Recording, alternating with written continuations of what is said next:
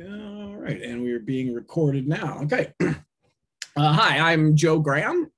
I've got a background in graduate school. I was mostly an experimental neuroscientist, but that generates a lot of data. And I was like, what are you going to do with all that data? So I started building models, and that actually ended up being more fun in a lot of ways. So I sort of switched over to computational neuroscience. I've worked a lot with single cell models and network models. I'm really interested in morphology and analysis and generation of morphology. And yeah, I joined the software working group a while back, over a year ago, probably now, just to have a chance to interact with other people who are working in computational neuroscience and specifically software. I'm a developer for NetPine now, which is an open source Python package. It stands for networks using Neuron and Python. So it's like a wrapper for Neuron that allows you to easily build very complex network models. And yeah, so today we're going to give an introduction to Python. And the first thing we're going to talk about is using virtual environments. And virtual environments are part of my daily workflow. Every time I go to work on NetPine, I make a new virtual environment. I install the software. Then I go and do my developing and my changing, and I push it back. And then I can just delete that virtual environment. And whenever I need a new one, I can start a new one. So they're very powerful, very useful, and they isolate everything from your system. So on your system, a lot of times there are conflicting packages and one things need one version or another version. And so this just keeps it nice and clean.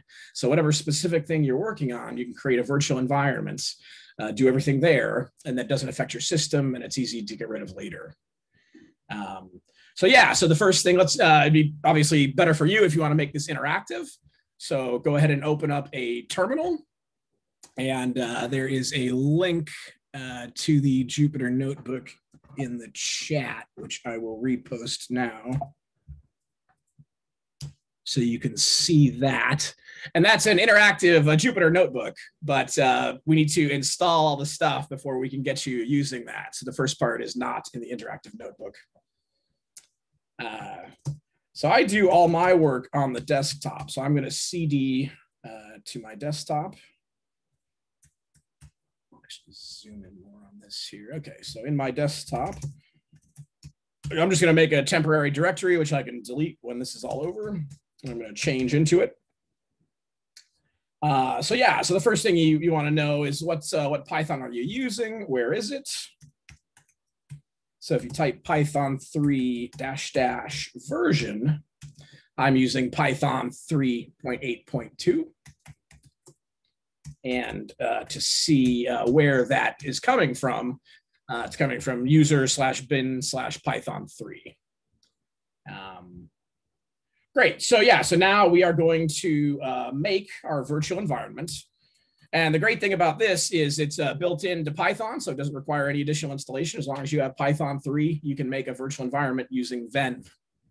The way this command works. Okay, so in my tempter, there's nothing in here right now. So we're going to do Python 3 -m venv. And then this last bit, env. You can name your virtual environments anything. But to keep it easier, most people will call them env or venv.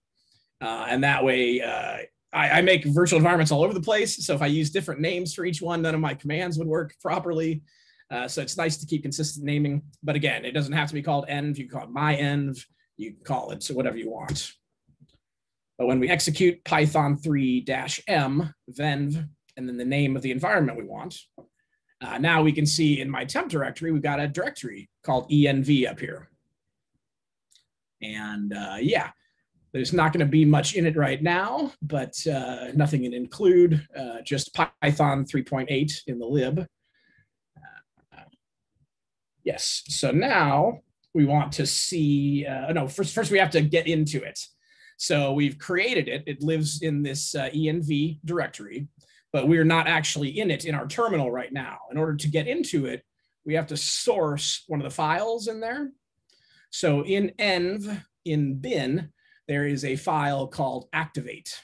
And this is what brings you into your virtual environment.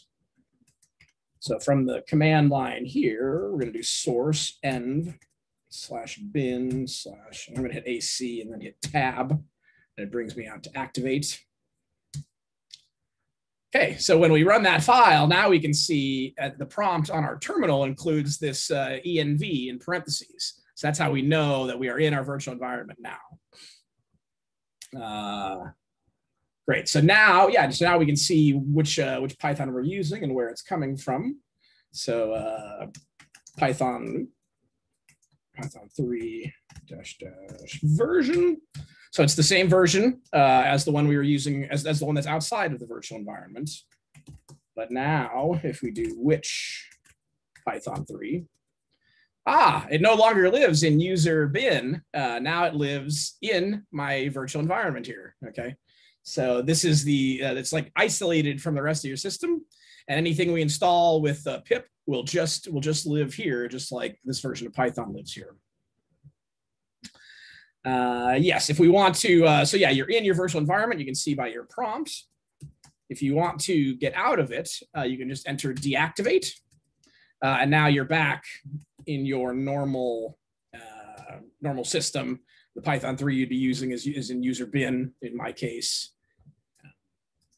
And then later, at any time, to get back in, you can just do source env bin activate.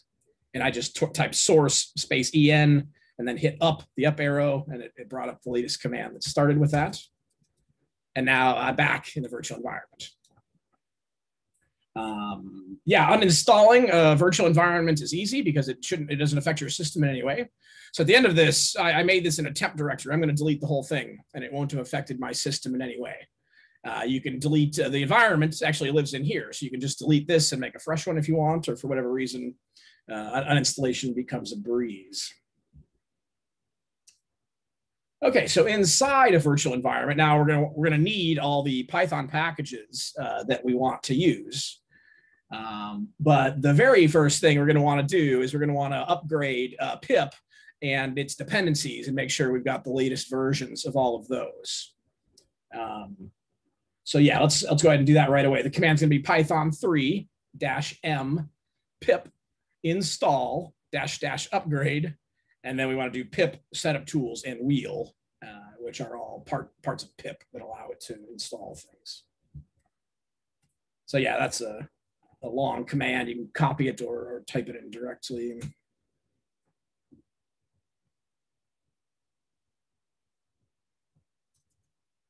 Great. So Python 3 -m pip install. Now, if we look in our probably Python 3.8 site packages. Yeah, so all the site packages for your Python will be installed in lib Python your version site packages. So you can see we installed setup tools and wheel, and then pip is there now. Yes, okay, so now that pip's updated, just some common pip commands here to see what packages you all have installed. You can do Python 3 -m pip list. And you can see that right now we just have those three things we put in: pip, setup tools, and wheel. If you want to get more information about a package, you can do Python 3 -m pip show. And it'll give you the name, the version, a little bit of information about whichever package you're interested in. And then, yeah, so the most common command you're going to use is going to be pip install. To install the latest version of anything, it's just Python 3 -m pip install, and then the name of the package. If you want to install it so that it's editable, okay, so let's say there's a bug in a package that you want to use, and it's not nobody's fixed it yet, but you have to fix it. So you would install it with this -e flag, and then it'll download that package into site packages here. But then if you can go into site packages and edit it. So if I were to go into, these aren't really pure Python packages.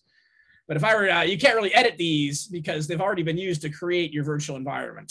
It's sort of static. If you want to be able to modify something and have it be reflected in your virtual environment, you have to include this -e tag. So yeah, let's see here. Install a specific version. You would do Python 3m pip install, and then equals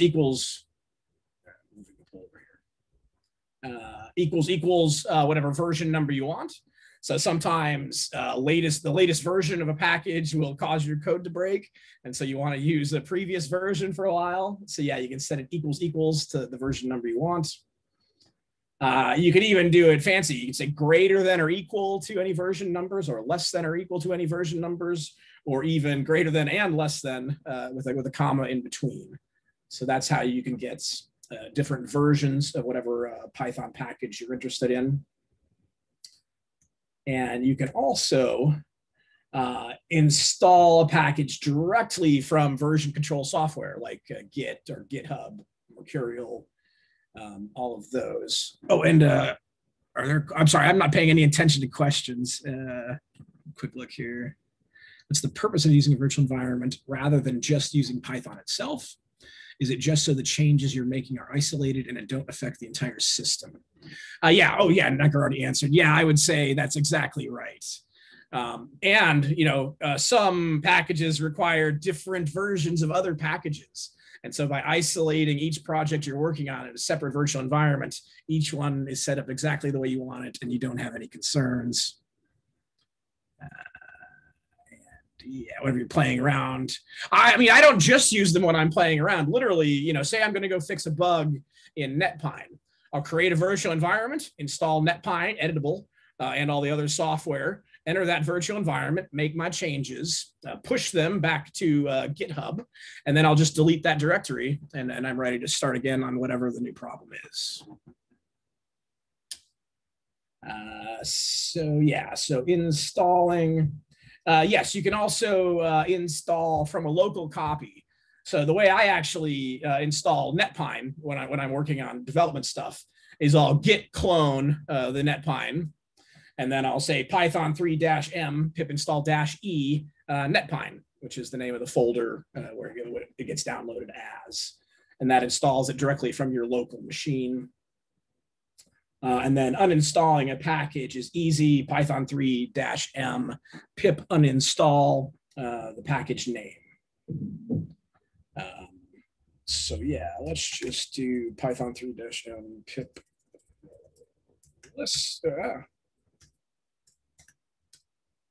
Yeah, so right now we just have pip setup tools and wheel.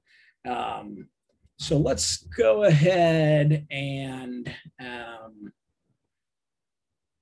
yeah, let's just try, because you'll probably on PyPy, the Python package index, there's many packages, but also sometimes, and it's super easy because you just have to know the package name and you can immediately install it. But a lot of times you want to install some code that's still sort of, yet it's just in a GitHub repo. So let's talk about this real quick. We're just going to install NetPine really quickly from its GitHub repo, and we'll do it editable so you can see what that looks like.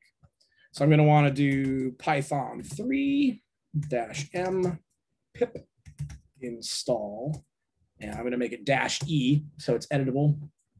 And then it's, git plus, and then the repository name.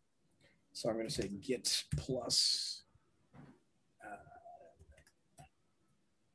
Yeah, you can try this on any repository you'd like. I just know NetPine and I know this works, so I'm going to use this for the example.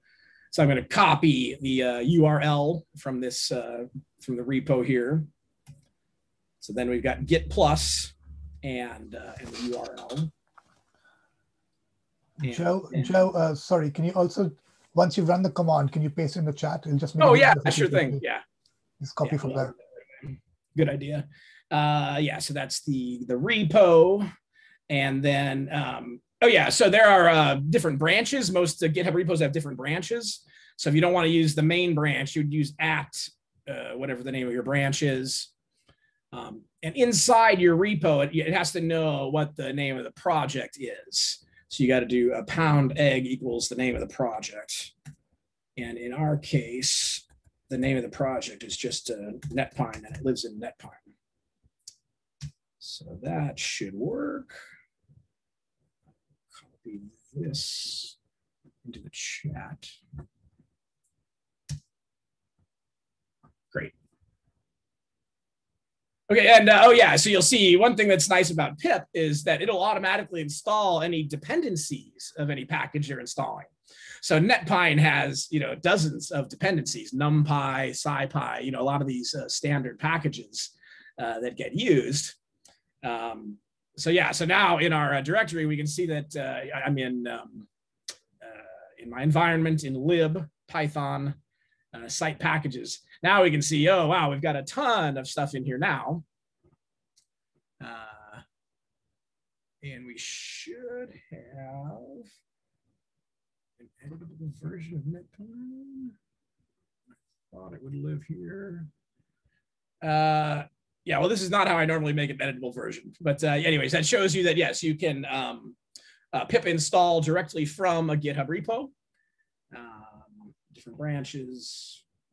Yeah, so the way I would actually normally do this, let's do Python 3-m pip uninstall NetPine.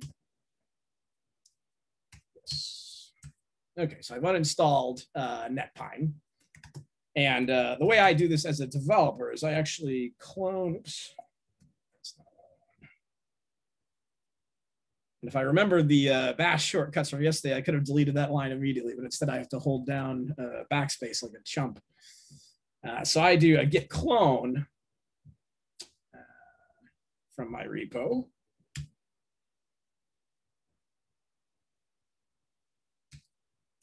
I can do an ls. And now I can see I've got my NetPine directory in here along with my env. And I can do Python 3-m pip install. I'm going to do a -e. If you're going to have it locally, you probably want to be able to edit it and just point it to that directory. And now NetPine is reinstalled directly from my local copy of NetPine here in the temp directory we created. And I can copy those two commands as well. Paste them into the chat in case somebody wants to try them.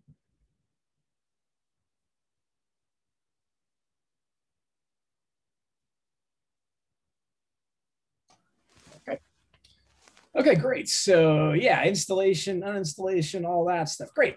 Now we want to be able to use Jupyter notebooks. And these are a really nice way to play around and explore things because it saves all your commands and the figures and everything, and you can save them and share them. Other people can run them. But it doesn't run right out of the box. We have to install a few things first. And yeah, so we're going to have to install IPython, IPyKernel, and Jupyter, obviously, in order to use these. So Python 3-m pip install upgrade IPython, IPyKernel, and Jupyter.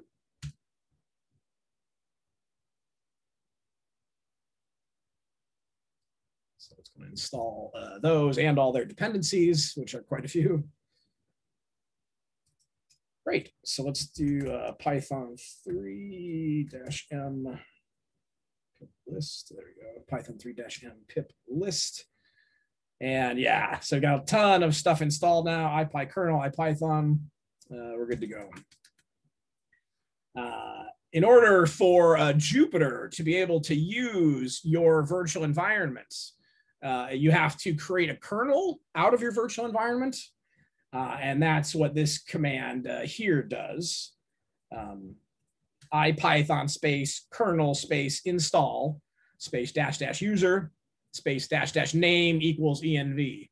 And if you named your virtual environment something other than env, obviously you'll have to change that here also. But great, so that has created a kernel which we can then use in Jupyter Notebook. And yeah, let's go ahead and just try that out right now. So we're going to go Jupyter space notebook.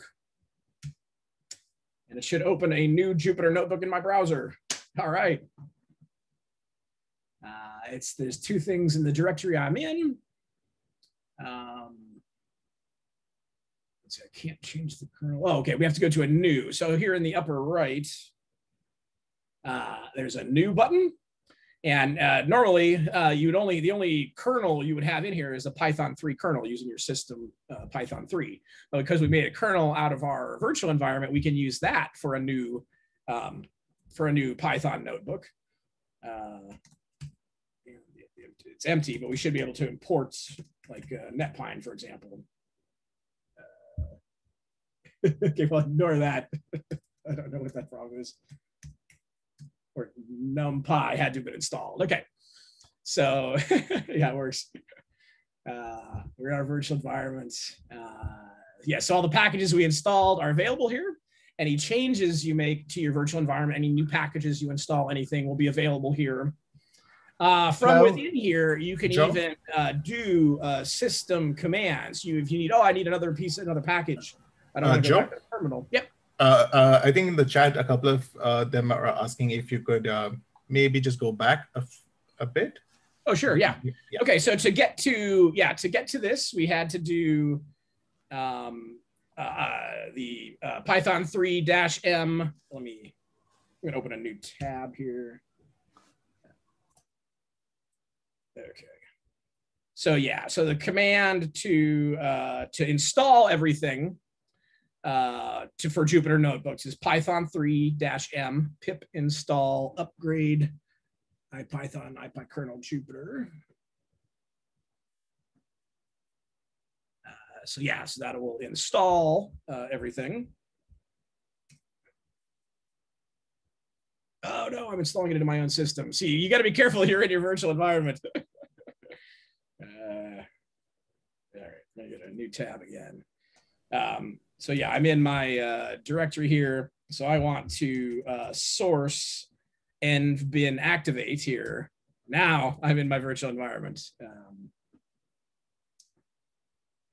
yes, so once you installed it using this command, then yeah, to run a Jupyter notebook is simply this command here. And that'll open it in whichever browser you have active and bring up a nice Jupyter notebook. So did everybody get that going? If not, stop me. All right. And so the Jupyter notebook in the browser should just show the env folder. Yes, correct. It's just showing whichever directory you started it from. And the only thing we have in that directory right now is the env folder. And then, yeah, so when you want to do a new notebook, whenever you want to do a new notebook, you've got two kernels available, the Python 3, which is just stock Python 3, and the one that we've created with everything installed. Great, okay. So yeah, so now that we got you all the way up to installing stuff and getting Jupyter running and everything, we will move on to that. Yeah, so that's a good question. So somebody might have missed the point when they have several projects, each with a virtual environment, how to switch among them. Yeah, I would make a virtual environment everywhere you need one. I would use a clean one every time. I use them like a tissue, use it and throw it away, get a new one. So for example, in this, I'm making a temp directory just for today's presentation, installing the stuff I need directly in here, in env. And at the end of the day, I'll just delete the whole temp directory and I won't have to worry about anything. So yeah, if you're working on make dir my project, cd my project, make a virtual environment there, use it there.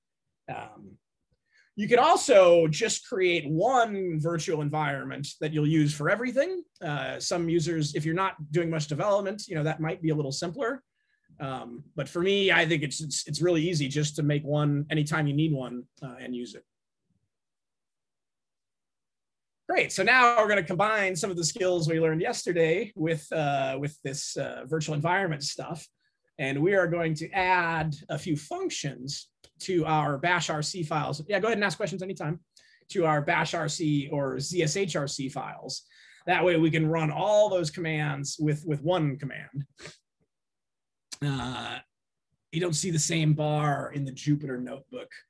And this is a problem I've had during several presentations, and the solution was never entirely clear.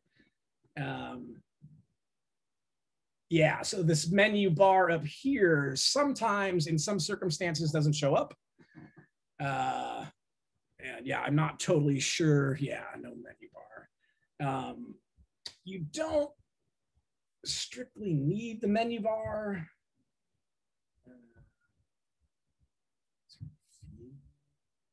Yeah, it's never happened on my system, so I'm not exactly sure what the problem is. But you don't strictly need it because you can do most of the stuff from there. Yeah, you can go to new, file, new notebook, and then, yeah, you want to use the virtual environment we just created. So you'll want to use env in there. Okay, yeah, so now we are going to, yes, we are going to make a change to our either bash RC files or ZSH RC files. ZSH, the Z shell, is the new default for Mac, and it's nice. So I actually use ZSH, but in terms of functionality, it's basically equivalent to bash, so that you can consider them as basically equivalent. If your shell is bash, you're going to want to edit .bashrc. If your shell is Z, you're going to want to edit .zshrc. So yes, let's do this real quick. I'm going to open the text editor I use most for quick stuff is Sublime. You can use whatever you want. There are many. And I'm going to open a file in Sublime. I'm in my home directory. Okay, I'm in an Apple, and in order to see hidden files, I have to hit Shift, Command, period. And now I can see all the hidden files. This would be like ls-a. You want to see all the hidden files as well. And here I've got my .zsh rc file. A good idea before doing anything that modifies one of these files is to make a copy of it. And I see I've already got a ZSH orig. So I'm going to make a new tab. I'm going to change to my home directory. And I am going to copy .zshrc to .zshrc underscore, I'm just going to give it today's date or something, 2021, 6/29. Okay, so now I've got a perfect copy of what my ZSH file was. And if you're using bash RC, obviously do that instead. And now I will open this with, oh yeah, that's good. So I'm going to open it. And yeah, so I've already got a venv make function that I use. Yeah, thanks, Marcel. Yeah, so I use venv make all the time, like I said. And so it's just basically all those commands, but it spits a little information out at the same points. But mine is a little bit different from this one. So in my ZSH RC file here, I am going to copy this venv make.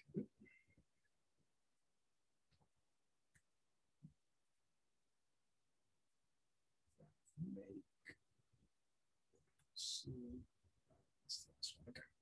And at the bottom of my ZSH RC file, I'm going to put that in. Great. And I'm going to call it CNS venv just so it doesn't affect my other one. And again, these are just the same commands that we just talked about going through, which Python 3, use the create the environment, activate it, install pip, get Jupyter going, and create a kernel. So I'm going to save my venv make there. And the other one, this is convenient venv activate, just because I get tired of typing source env bin activate all the time. So I've made a little function called venv activate that does that for me. And this is actually already in my ZSH RC file, so I'm not going to paste that in. And for consistency, just so every command I can do with venv starts with venv, you can just type deactivate from anywhere inside a virtual environment and it'll get rid of it. But I just make a nice alias so I can use venv commands for everything. So yeah, so I've got this venv make and these two things copied into my ZSH RC file. I'm going to save that. And now I'm going to open a new terminal because your ZSHRC or bash RC files only get loaded once when you start a new terminal. And you can use the same one. Exactly. Yeah. So functions are awesome. If you got a bunch of steps you have to do all the time, throw them into a function in your shell, and it makes it super easy. So yeah, I mean, a new terminal, those should all be loaded now. So I'm going to hit type in venv and then hit tab. And I can see that I've got venv activate, venv deactivate, and venv make. Yes, you want to copy and paste all of that into the ZSHRC or the bash RC, depending on which shell you're using. But I actually named mine CNS venv make. So I'm just going to run this now. And yeah, so preparing a virtual environment, 3.8.2 from user bin Python 3, installing pip.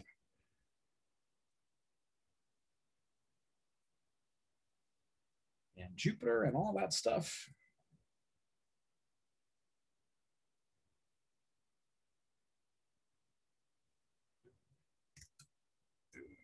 Oh, and I'm in my home directory. Okay, I should really have made a temporary directory first before I did this. But cleanup's easy enough. It's just this in my home directory. It's this env dir. I'm just going to delete that because I don't want it there.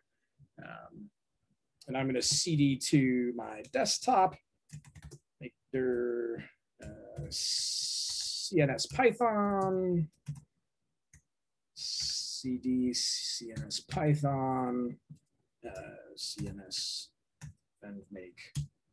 Okay, so now I'm on my desktop. I'm in CNS Python. I'm getting my virtual environment installed.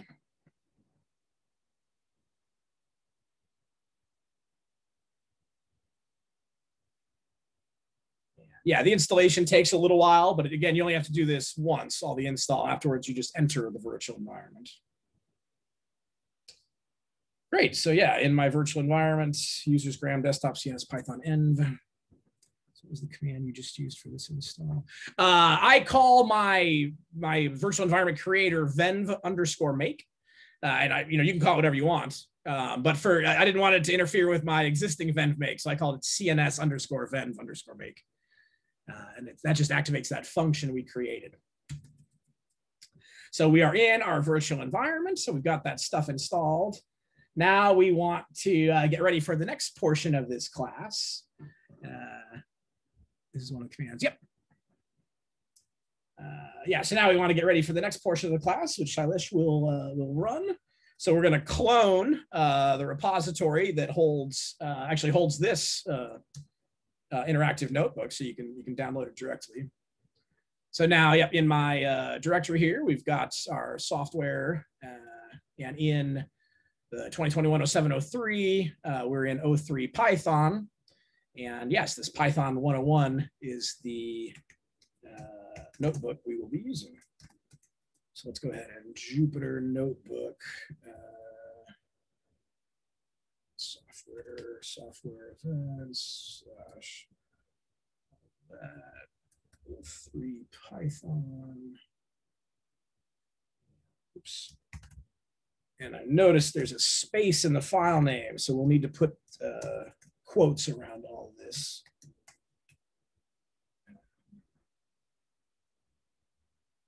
So quote at the end.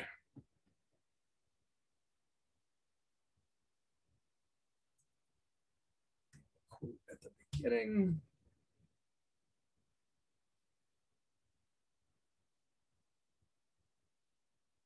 Oh, phew. Kernel not found. Py3. Oh, okay. It wants a different kernel. Yeah, switch to env. The environment we're using. That was the name of my virtual environment. Oh, got it. Okay, that's why it's looking for it. Yeah, cool. That's why it was saved. Yeah. Yeah. So env set the kernel, and now this is just that all that stuff we just did is in the first non-interactive cell of the Jupyter Notebook. And then the next section of this tutorial, which will be interactive, will start down here. So yeah. Oh, sorry about being 2 steps behind. I can go back a little bit. Yeah, let's. Well, I'm just going to do it all over again. So I'm going to go. I'm going to go to my home directory. Change to my desktop. I'm going to make dir temp. I'm going to remove -rf temp. Again, very careful with rm-rf. You can do a lot of damage. Make dir temp, cd temp. Okay, and then I want to git clone this repository. Great, that's the command. Clone this repository with that command. Okay, let's take a look at our temperature here. I'm on my desktop in this temperature. Great, we downloaded that.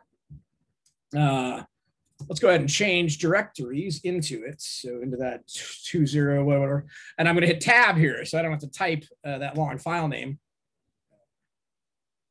Excuse me, and that's CDS tab, and then 2 tab, and then 03 tab.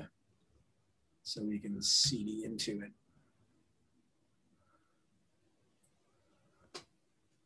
Joe, you'll have to recreate your virtual environment in case you forgot. Yeah, I realized this. I had them clone it before I did it before. So yeah, exactly.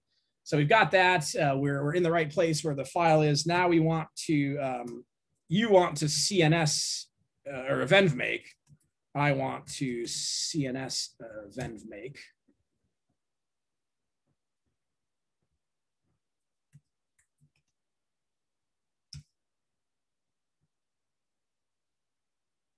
Yep, takes a little while to get all the software installed.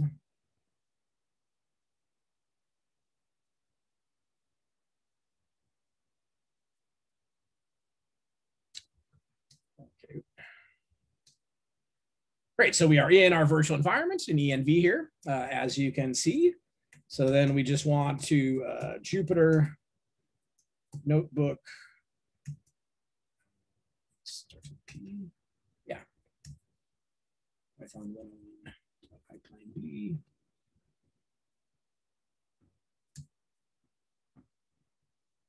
Execute that. And yep, opens up a new Jupyter notebook, or I mean the Jupyter notebook in a new window. And we want to use env, set the kernel, and then you're good to go. Moving on to the next. All right. So any questions or problems before we move on to the next section here?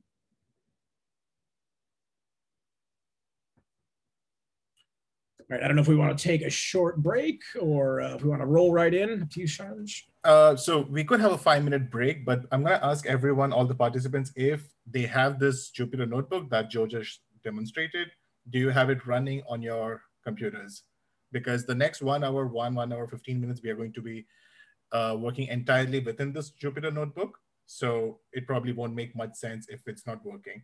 So for those where it's working, you're free to take a 5-minute break. And the others, if anybody's having an issue, please do mention in the chat and we'll try to help you with it.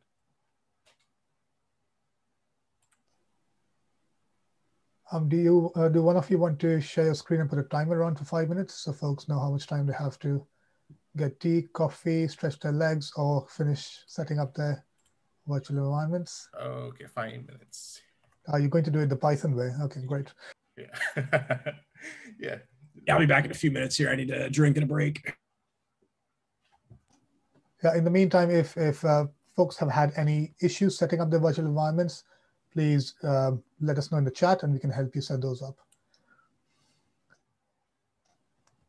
And if you have it all set up, you can try setting up another one, playing around with it, and so on. Because remember, it's, as Joe said, think of them as tissues. Use them, delete them, set up a new one. Right? They are very, very disposable.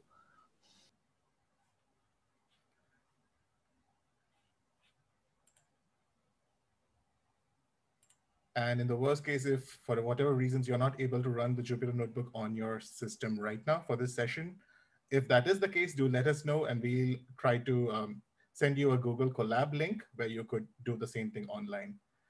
Because probably the next part of this tutorial is not going to be of much use if you can't follow along interactively.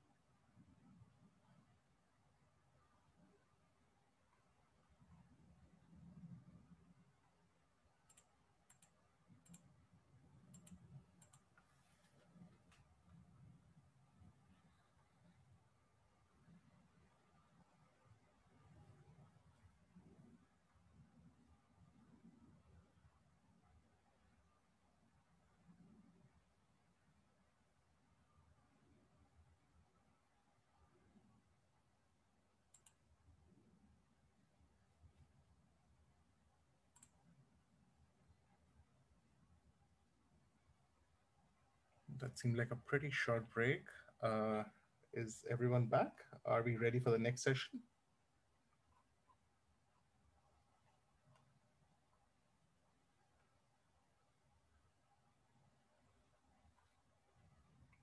Okay, let's wait a minute more.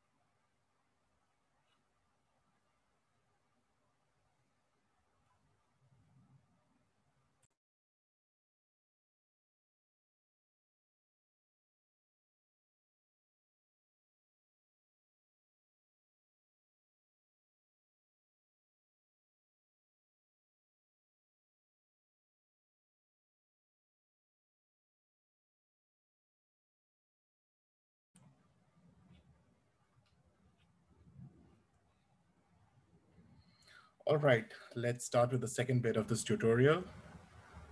So again, just asking one last time that just to make sure everybody has this Jupyter notebook named Python 101 loaded up and you're able to see these same contents, right? So if you have any problems there, please do let us know. As a backup, I'm pasting this link, which is the same Jupyter notebook uploaded on Google Colab. You would be able to copy, download from there as well, or even just work directly on Google Colab. So yeah, ideally just work locally with the Jupyter notebook as Joe was showing you. If that doesn't work for whatever reasons, please do click on that link and you can follow the rest of the session on that Google Jupyter notebook. All right, so so this next bit it's going to be for like an hour 15 minutes.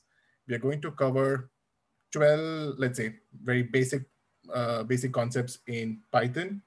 So thanks for responding to the couple of questions we had put up on the poll. So we see that the majority seem to be people who know some. I mean, everybody seems to be have some programming experience either in Python or in a different language. But the majority seem to be, let's say, new to Python or don't have any experience with Python. And this session certainly is, let's say, more targeted towards them. So the few people that we have who are, let's say, more comfortable with Python, this might be a bit too easy for you.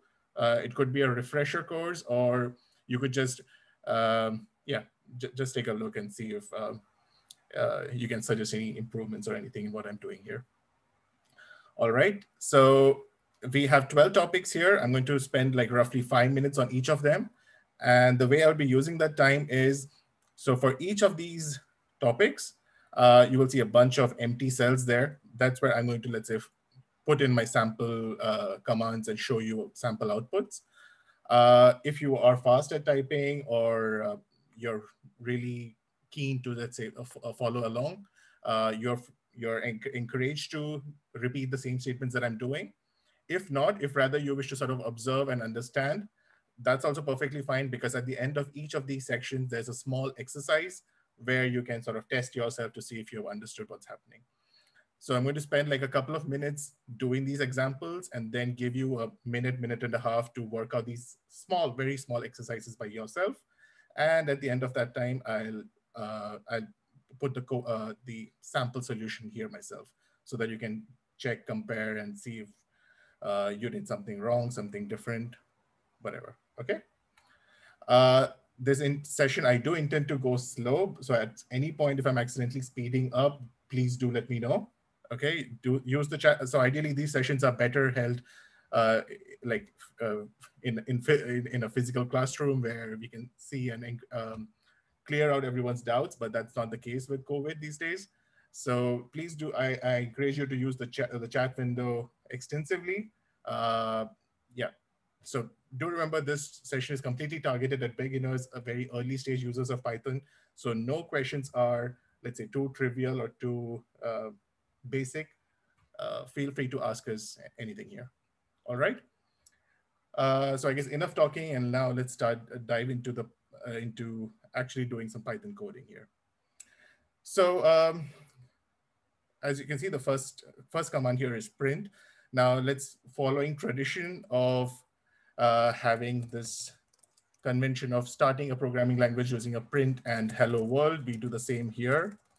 So if you want to print anything on the screen in Python, you basically write print hello within brackets hello world. So some people might you might see on forums and some old textbooks that the print statement used to look like this without the brackets, but that was in Python version 2. That's no longer possible. You are supposed to use it like a proper function that is print. You have these brackets, and then within that you put in hello world. And now when I run this notebook, also I did notice that a few of you are let's say pretty new to Jupyter Notebooks itself. So basically these boxes are called cells. You type in the command inside these cells, and to run it, you can either press this run button on top here, or just press Control Enter. All right. So every time I run, you will see that the counter here increases. It's basically just showing this was the second cell that was run. This is the third cell that was run, so on. It helps you sort of keep a track of the sequence in which these statements were executed. All right. So print is the very most basic thing that you would do in Python, and it's as simple as that. Moving on, apart from print, let me also introduce you to comments. So since all of you have some programming experience, you know that comments are basically statements that you put in not for being displayed on the screen, but rather for making notes as a developer itself, for you yourself later, or your teammates who might sort of go through your code years later to rectify stuff. And once the code starts becoming pretty long, it becomes difficult to identify what part of the code does what. So it's always nice to have detailed comments wherever you think it would be useful. So this is how you would add a comment in Python. All right.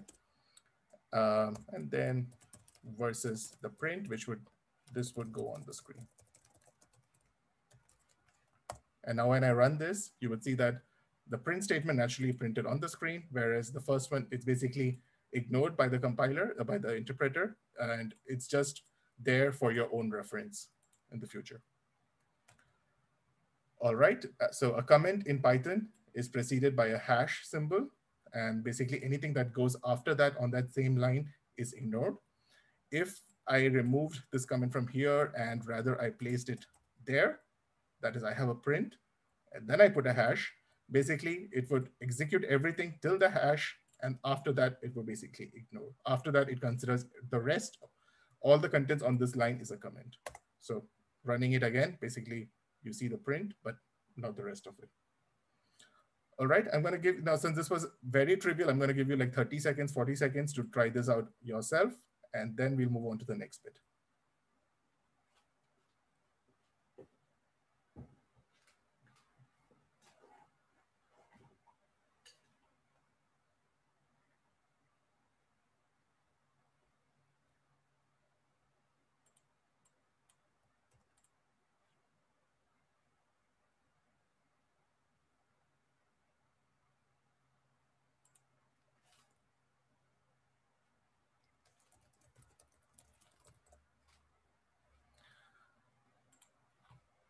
Just as an extra item, so the hash symbol is used for adding single line comments. And if you wanted to add something long, line 1, and ideally you don't exceed 80 characters on the same line. I forget if it's 80 or 79, but yeah, I think it's 80, yeah, 80, 0 to 79, 80 characters on the same line, ideally. Not that, I mean, Python would not put this restriction, but just that on screen, it's more readable if you don't exceed those many characters per line. So if you had something longer, continue here, line 2, and so on. So you could use as many of these single line comments as necessary, or you have the option of replacing that with a multi-line comment, which is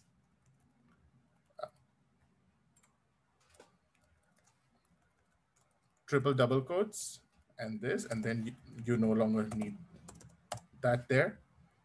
Okay, you do this. Oh, 1 second.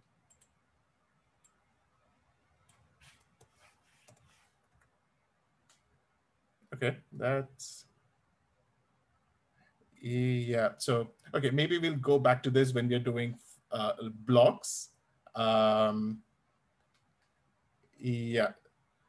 Okay, we'll go back to this when using blocks, but basically this would be used for multi-line comments. I wonder if we get the same if we are doing inside a Jupyter, inside a regular console.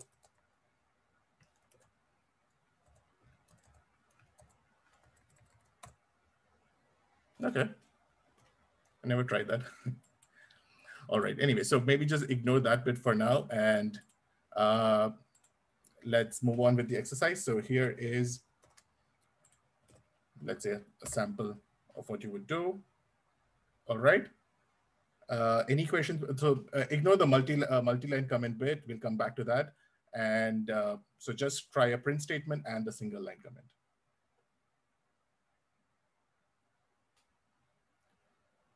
Okay, I suppose I was straightforward enough, so I'm going to skip that. I'm sorry, move on to the next bit. So since you all use programming languages, let's say, for example, in C or something, if you needed to create a variable basically being a container for holding a value, you would have done something like int num equal to 5 or something like that. So that is, you would have sort of specified the data type that you intend for this variable to be, so that it can hold that kind of a value.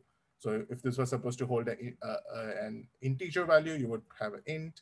If it was to store a decimal value, you might have placed a float. In Python, just to make things much simpler, you really don't have to bother about the data type. You can just start using the variable as you want. So for example, you can have num equal to 10, and Python would internally take care of the fact that this is a number. All right. Just checking the chat. Right, okay. So that this would be a number. So for example, let's say I want to create a variable that would hold my first name. I'll do that. Another variable for holding my last name.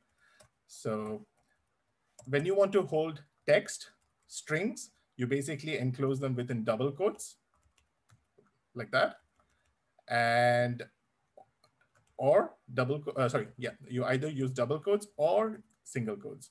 The only thing is it should basically match. You can't sort of mix them up, have a double quote here and a single quote there. So anything within double quotes would be considered a complete string. Anything within these pair of single quotes would be considered a string. So basically I have two strings there. And let's say I want to add a variable, a number called age 34. Now, when I execute this, I basically am getting, I basically set these values into those variables. So now I can do print first name, let's say print age, and I get those printed on the screen. Another way for setting these values is you don't really have to split them up into multiple lines. You could also do this, first name, last name, like that. In this case, the first value gets assigned to the first variable, the second value gets assigned to the second variable, and then you still have the same, right? So that's there. And let's just see about doing, let's say, a bit of math operations on these. So let's say we have a variable x, and we have set the value to 10, the another value to 5. I want to calculate the result of adding these two up. So result x plus y, and I print the result. So you have two variables, you add them up, put it into a third variable, and you print the result. Now, the same thing, let's say instead of y equal to the number 5, I put it as string 5. Any ideas what would happen in this case? So in this particular case, this would actually not run because you're trying to add a string with a number with a string, and Python gives you that error that it's unsupported operands. You're trying to add an integer and a string. So what you would actually have to do is convert this y into an integer. So you would sort of cast this into an integer, and then yeah, you have the output, right? So just like this, so here we're basically converting a string, which is holding a numeric value into a integer. You could do the reverse thing, which is, let's say you have a, you want to say 5 plus apples, right? You won't be allowed to do this because you're trying to add an integer and a string. But if you wanted, you could do 5 apples. So you're basically converting the integer this time, doing the reverse of what you did there.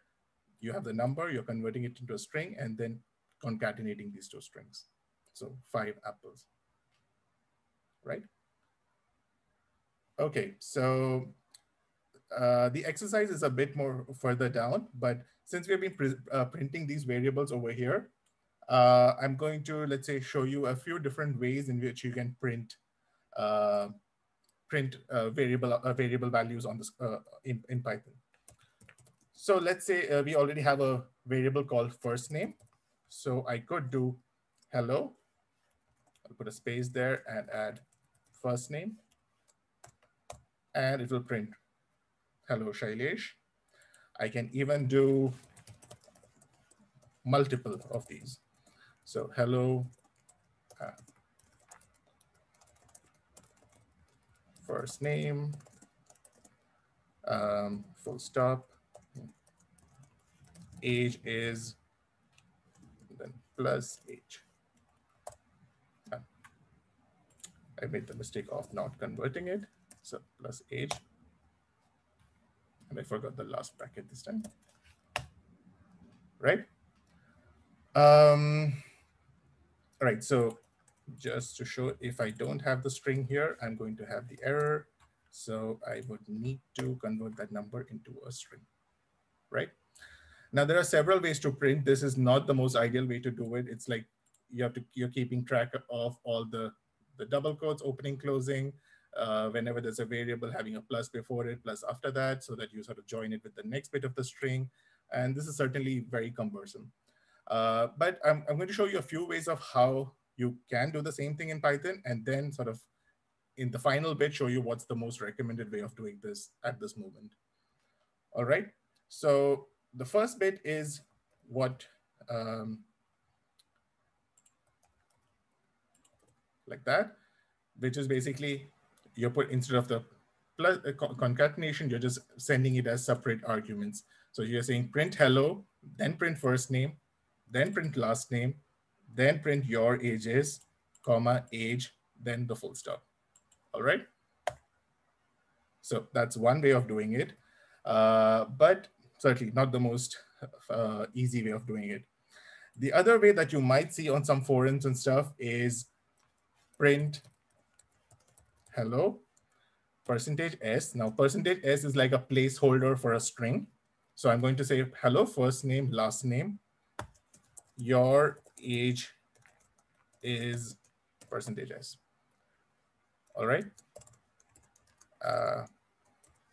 Right. And then I do first name, last name, age, first name, last name, age. I missed something there, print. I've not closed the double quotes. Yeah, the same thing there. So basically the first string placeholder is replaced by the first variable after this % symbol. The second string is replaced by the second one, and the last one, which is age, is replaced by the last one. So basically the order in which you're specifying the parameters here is the order in which they're going to be substituted in the first part. Now this is also not ideal because yeah, you're sort of keeping track. If you remove one variable from here, you have to make sure that you change it there. The order has to be maintained and so on. The other one, which used to be somewhat more common in Python 2, was using the string format one. So in this case, it would be hello, first name, last name. So I'm just keeping like empty slots for these values to be put in. And your age is something else there. And then at the end of this string, which is basically from this double quotes to this double quotes, I'm writing format. And now I've specified the variables that are being substituted in. Okay, so you get the same thing there. In this kind of a syntax, you also had the option of changing things around. So even though it's first name, last name, age, I could change the way these were substituted around. I could have them so remember, Python uses numbering indexing from 0. So this is 0, 1, 2, right? Argument 0, argument 1, argument 2. What I'm saying is put the second argument here, the first argument there, and let's say keeping the index there itself. So now you see that the order of substitution gets interchanged between these two. By default, it will just take it in the order it's provided, but you have the option of changing things around. Now, since Python version 3, specifically version 3.6, there is this new kind of print syntax that you can use, which are called as F strings, formatted string literals. And this is, let's say, the preferred recommended way of doing this. So the same thing that you've seen me do above, I would now do it as print. Okay, notice that I'm putting an F here, and then I start the double quotes. Okay, and within these double quotes, I write hello, first name, last name, your age is, that's it. So no substitution, placeholders, and all that stuff. I'm putting the variables where I want their value to be displayed, and I get this. So I think comparing these different ways, you would appreciate this is much more neater and more elegant than all these other things where you had placeholders and then the variables being specified later. This, the variable is being placed at the very location that you want it to be printed, right? So this is what I'm going to be using in the rest of this tutorial, and I would strongly advise all of you to follow this as well. All right, so time for the small exercise. Create a variable named day and have the value Tuesday, the string Tuesday placed into it. Create another variable date, which will just be a number, 29, today's date. And now print both of these in a sentence using F strings.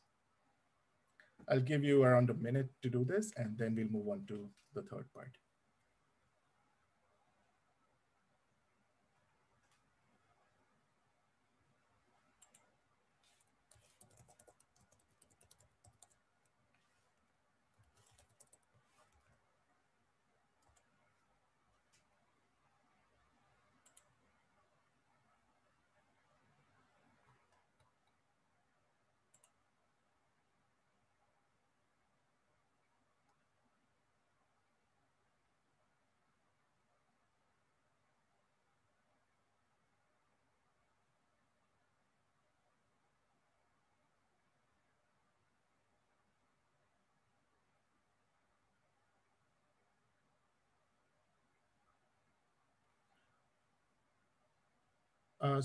Answering Michael's question about double quotes versus single quotes in Python, yes, both of them would be considered as strings. So you can have my string equal to ABCDE, and then you can, so if you want to check the string type, the type of your variable, you can print type, the variable name.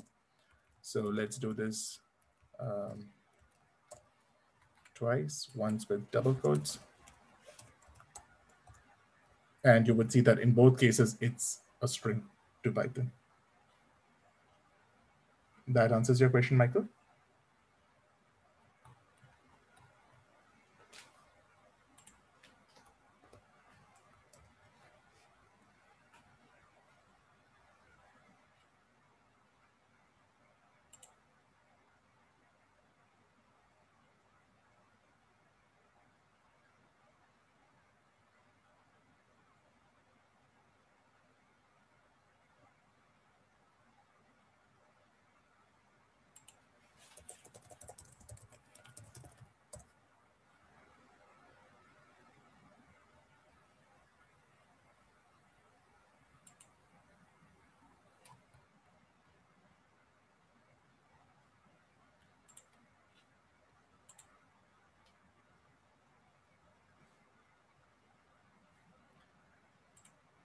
Right. So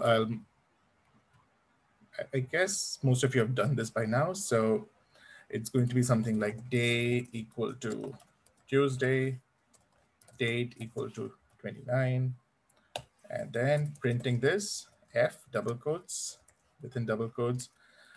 Today is day, and the date is date. And you get an output such as that. Right? No problem still here, right? I see nothing specific on the chat, so I'll move on to part 3. If you want me to wait a minute more, do let me know.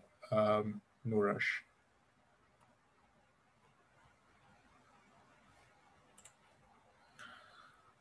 All right, so moving on to strings. So in the previous section, we did this a few times. That is, we set first name to, let's say in this case, my name, I printed it.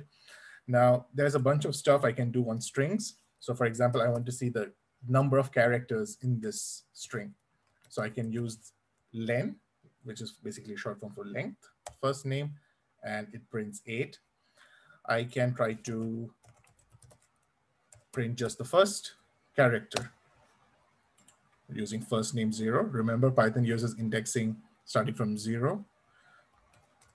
I can print the very last character. So if I did not know what's the size, if it was, let's say, an arbitrary input, but I just want to see the very last, I can do first name -1, which is basically just numbering from the end and going backward, reverse. So it just basically goes here and then it gives you the last one.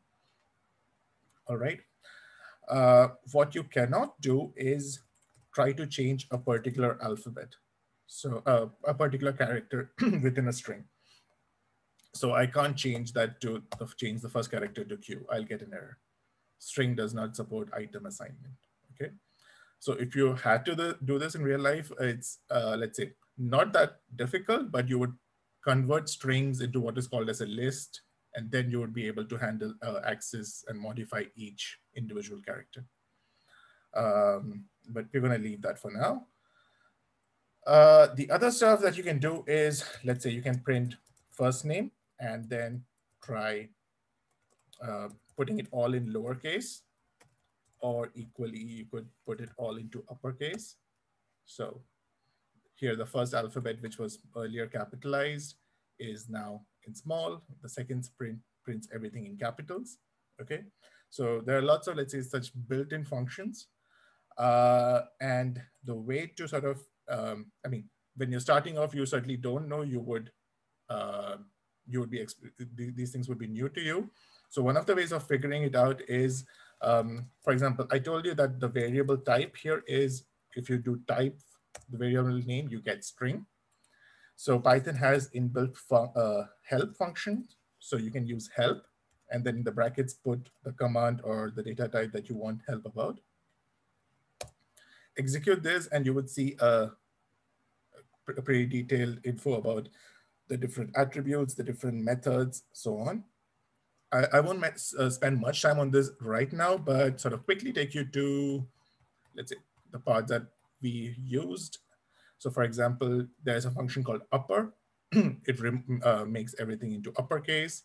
Similarly, there was a function called, where was the one? Lower.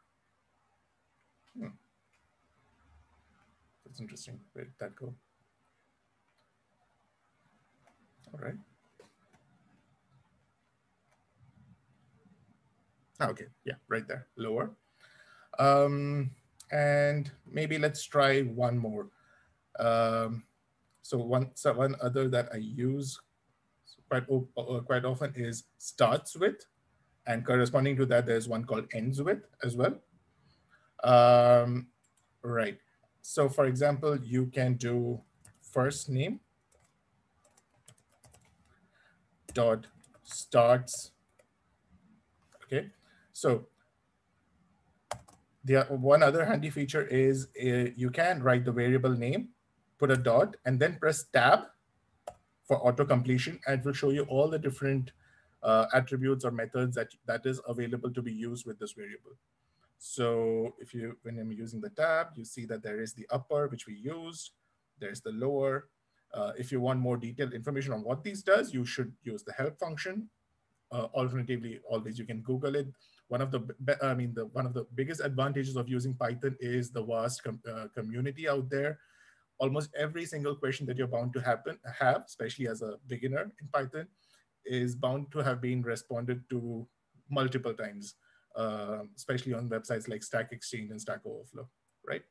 So yes, always keep in mind that your answers are always available on the internet, already responded by somebody previously.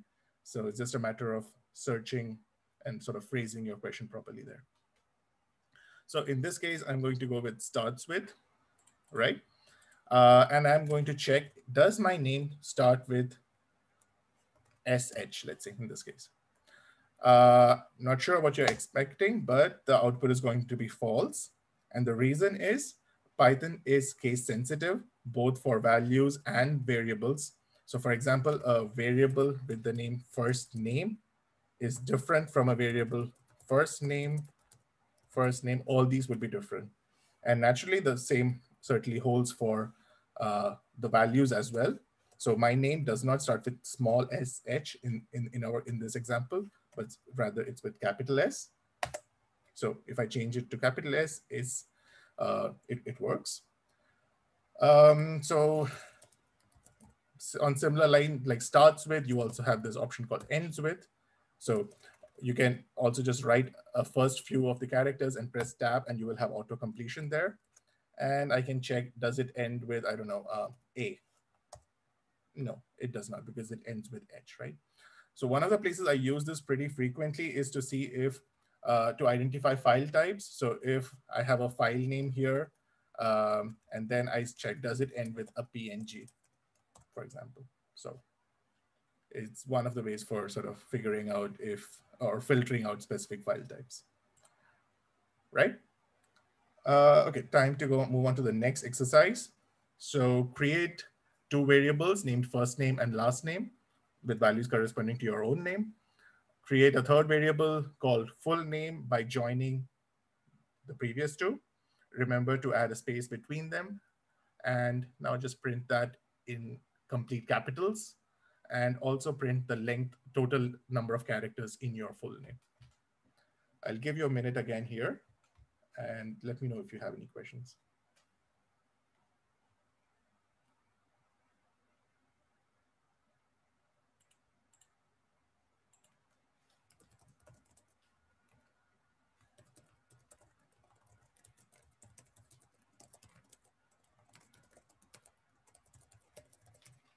I'm going to keep this bit here just for, okay, maybe. Yeah, keep the solution here because you have the questions in your own notebook. So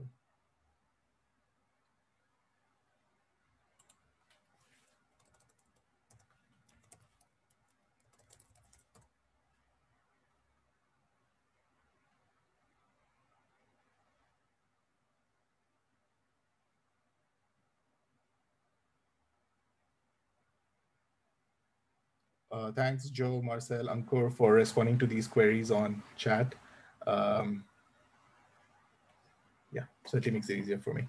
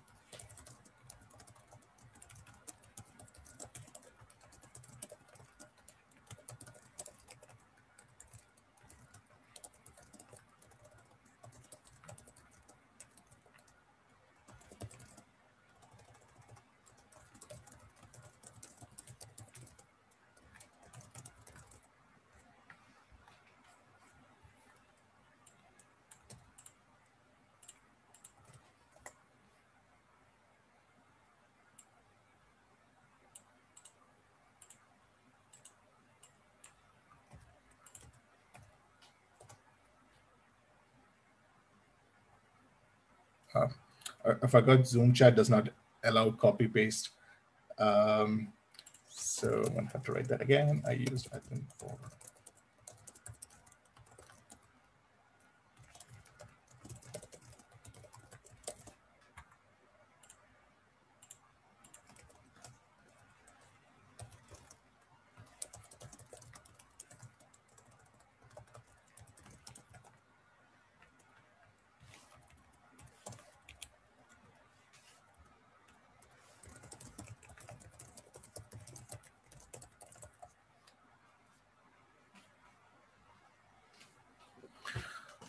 All right, so let's move on to the next bit. Oh, first, there's, let's say, a sample solution here. So first name equal to, let's say, something, last name.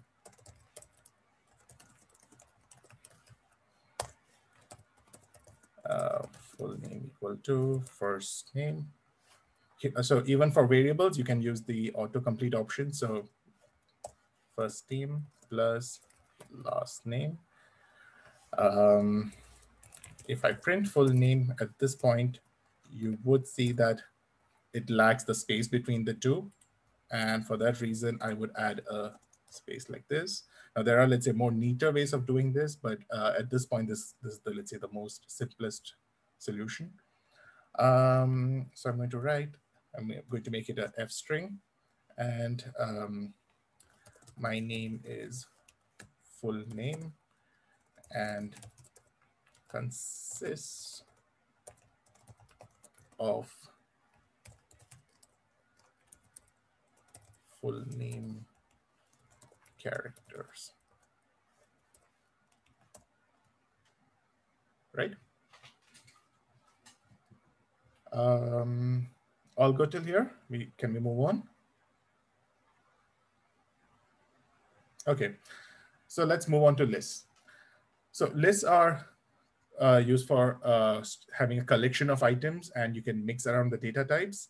But let's say to give you more context, let's say you have five people, and naturally they have 5 names. Now, if you wanted to store each of their names, you would have, let's say, first name 1, first name 2, first name 3, first name 4, first name 5, and so on, right? And that's not very convenient. Let's say if you're having a class of 50 students or 100 employees in an office and so on. So rather, if you want to, let's say, just pick up all these different data and put it into a single entity, list is one such option that you have. So as an example, let's go with, let's say, fruits. So I'm creating a collection of multiple strings, in this case, names of fruits. So let's say, oranges and mangoes. All right. So right now I have a variable, which is, if I check the type, right. If I check the type, it's of type list, and it's basically holding these 3 values. I can check the size of this list, that is the number of entries in this list right now, by doing length fruits, similar to what you were doing for strings, right? And if you print it, right now you just basically see the same thing that you specified there. But I can add more things. So append naturally means adding to the end. So I could add something like, let's say, grapes. And now if I check fruits, I get the previous 3, plus there's this fourth item that I've just added. If I wanted to add multiple items in one go, let's say pears and peaches, you would imagine you would do it like this, that is append pears and peaches, just like we did for grapes. But when you try this, you get an error message saying that append can take exactly 1 argument, but you have given 2. So as you see here, we just gave it 1 argument, but in this case, we have given it 2, which doesn't work. So the way to do it would be fruits.extend. So not append. Append is for adding a single item to the end of the list.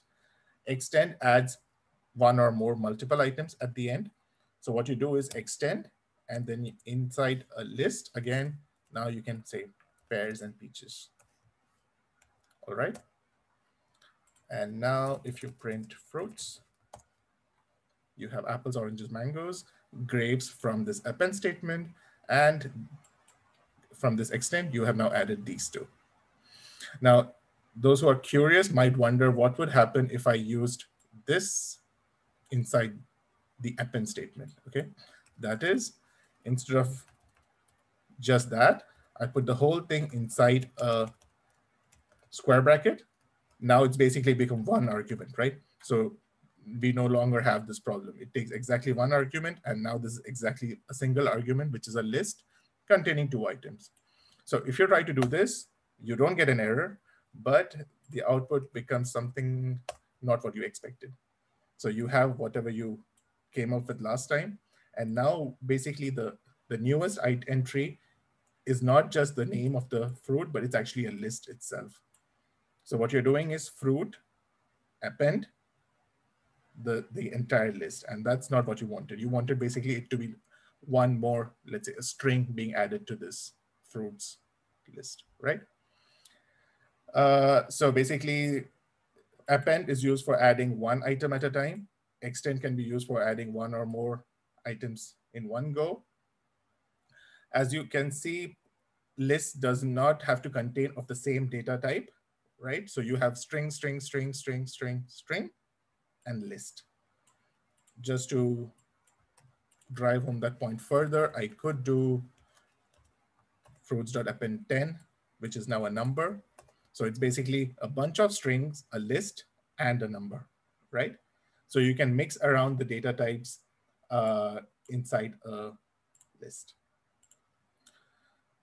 All right. So now you have seen how you can add items to it. Okay, maybe one other thing that I should just point out, since we're already here, is right now if I check the length, it will show me 8. Now I'm not sure if that's what you would have expected yourself, but it's like 1, 2, 3, 4, 5, 6. This whole thing will be considered as one entry because it's a list, right? So 7 and 8. It does not go inside and count the individual elements, right? So it's 1, 2, 3, 4, 5, 6, 7, and 8. All right. Now, if you wanted to print specific entries from this list, you can do that. It's basically returned the very first item. Like we did for strings, you can use it for printing the very last item or any specific index in between, right?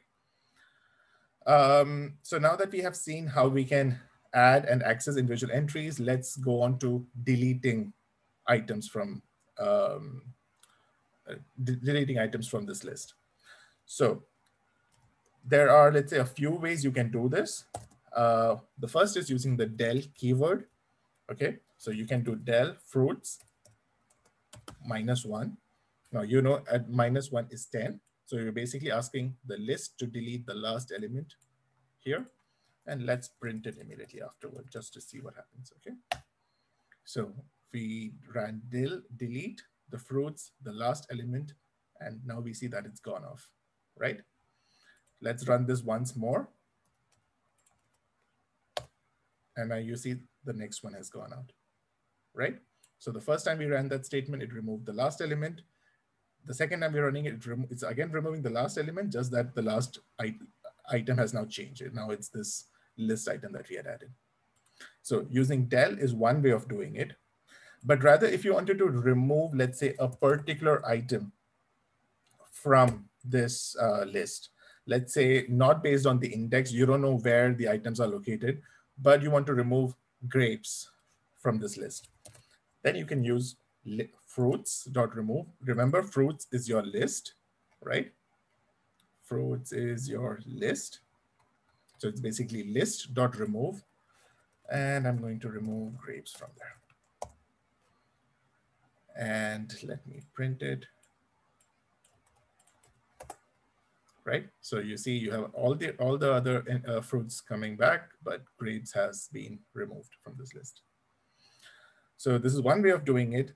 I wonder what happens when you try to remove something which does not exist. So right now there are no grapes remaining in this list. If you try to remove it now, it will say X not in the list. the item that you have asked to be removed does not exist in the list, right? So, okay, we have seen remove, we have seen delete. Okay, there's also the one more option is, so you have fruits, okay? Now, what you can do is fruits.pop. What it does is it removes the last item of the list, but it gives you this last item in a variable. So for example, item equal to fruits.pop, you can print item, and then let's again print the entire fruits. So this was your fruits list. You popped the last item. So by default, this pops the very last item from there. You are able to print the item that was popped, which is peaches, which you now have as a return value into item. And when you print fruits again, you see that this is the list now and peaches does not exist there. Okay. Alternatively, I'm going to add a few more cells. Alternatively, what you can do is you can specify the specific item or the specific index that you want popped. So that's 0, 1, 2, 3. If I want to remove the second item, I can do that. And this time oranges has been popped out, and that's the remaining list. All right.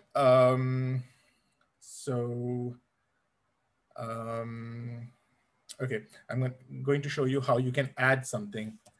So you saw how you can do append and extend, but let's say you want to add not at the very end, but at a specific location.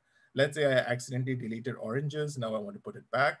What I can do is fruits.insert, insert at location 1. So that is 0, and then here 1. I would like to have oranges.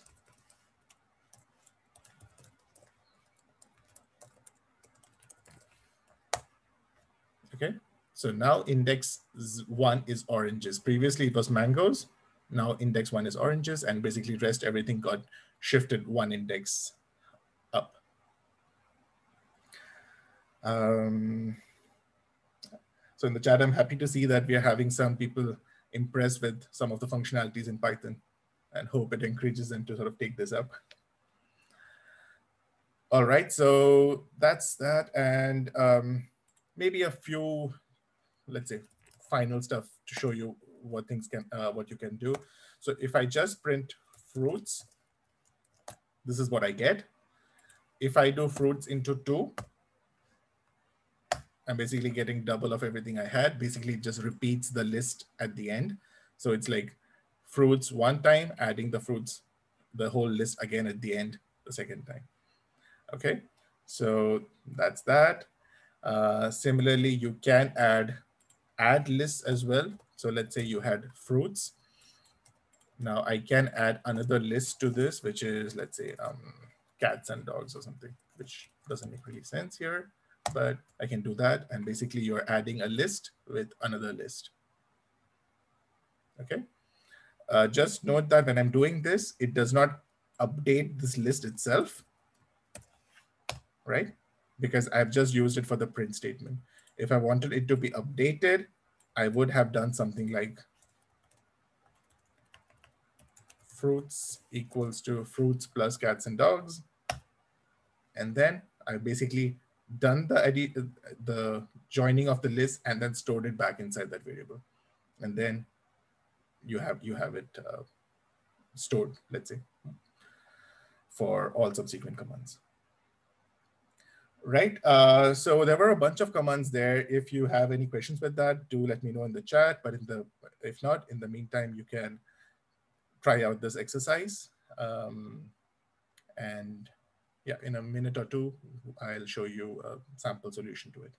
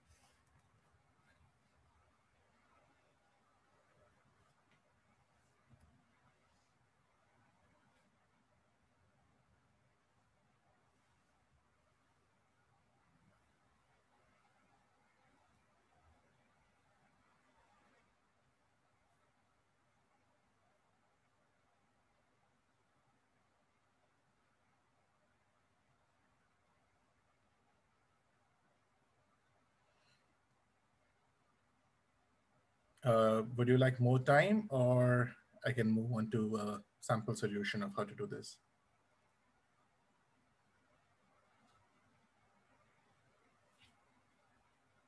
Okay, since I don't see any protests, I'm going to move on to the solution. So, right, okay.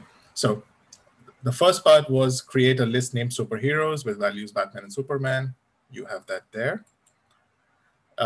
Then you have add to the end of this list Wonder Woman. So you would use the append statement.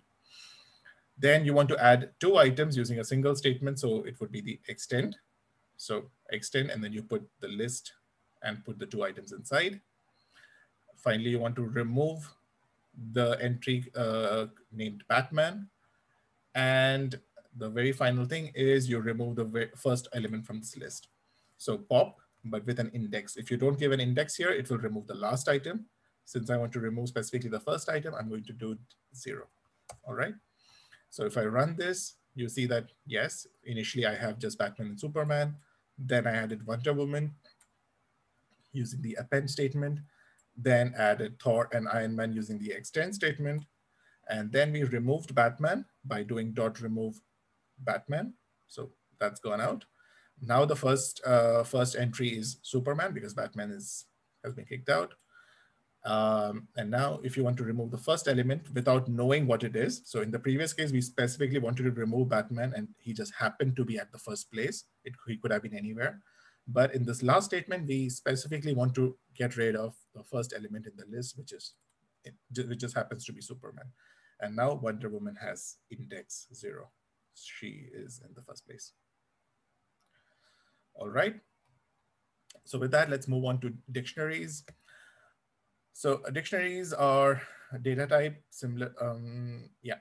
So it can also hold a collection of items, but in this case, it's not just a list of, let's say, a bunch of things, but it's like a dictionary, a key value pair. So like in a phone book, you have a name and you have a number. So similar to that, dictionaries will have a key value pair. So if you remember when we were doing the list, we had started doing something like that. It was square brackets. In the case of a dict, it's going to be curly braces. All right.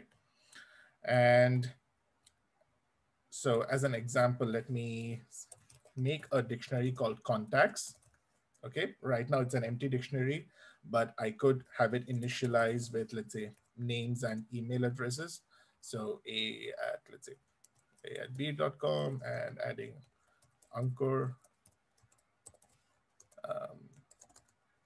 c@d.com, something like that. All right. So right now I have a dictionary called contact. If I print it, I basically just see the same thing.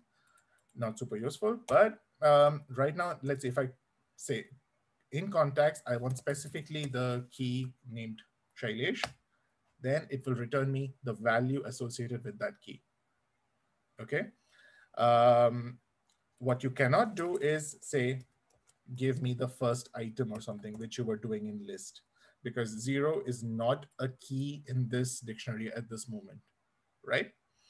So you have to give one of the keys that you have set in there. So for example, the same thing, you can't do A, B, C, D, E because that's not a key that exists. But yes, you can do something that you have entered there and you will get the value for it. Now, if I want to add a new entry, so I already had me and Ankur in there. Let's say I wanted to add Joe's email address. So I would do e@.com, something like that. And now if I print contacts, I have my earlier entries plus Joe, right? But if I, let's say, used a key that was already existing and I did it to, I don't know, something like not available or something like that, then instead of adding something new, it basically updates that value, the value associated with that key. Okay. So you can create an empty dictionary, or you can initialize it with values like we have done here. You can add new key value pairs to the dictionary by doing something like that. And if you want to see the list of all the people whose entries are available in this dictionary at this point, you would do something like contacts.keys, and you see that it's me, Ankur, and Joe. But rather, if you were just interested in, let's say, making a list of all the available email addresses, not really caring, you're just, let's say, creating a mailing list, you don't care who the emails belong to, you would just do something like contacts.values, and you have basically a list of all the email addresses. You have lost out the information that what belongs to whom, but which email address belongs to whom, but yeah, you have the collection of all emails that are there. I mean, another related item is doing contacts.items, which basically gives you a list of tuples, something that I won't go into today's session just for the sake of time. But there are, let's say, data types called sets and tuples. Yeah, probably that's something that you could check up later on, or if we have a more detailed Python session someday in the future. But here, basically, it gives you a tuple of the name and the email, name and the email, name and the email. Okay. So we have a few more cells there. So contacts currently consists of this. If I want to remove a particular entry, I can do the same thing as we did for lists using pop. So I can do contacts.pop. Remember, it's case sensitive, so I can't use capital S here. I have to use small s. And then I can print the value. And I can print contacts. And basically, the not available was the value that was associated with my name, which got popped out. And now the contacts just consists of Ankur and Joe. So my value was sort of popped out. I got the value in this variable, but it's no longer a part of the original dictionary itself. Another way of removing a particular key without, let's say, retrieving it inside a variable would be to use the delete keyword, the del keyword, like we did for lists. And I can do delete contacts Ankur, and then if I do print, sorry, so I run that, and then, yeah. So Ankur also has been taken off that dictionary, and now it just consists of Joe. All right, so that was, let's say, a very brief intro into dictionaries. There are a lot more uses and different ways in which you can make use of lists and dictionaries, but the intention today was to give you a, let's say, a feel of these various aspects of Python. Okay, so a small exercise coming up. I'm going to give you a couple of minutes to go through this, and then I'll show you a sample solution.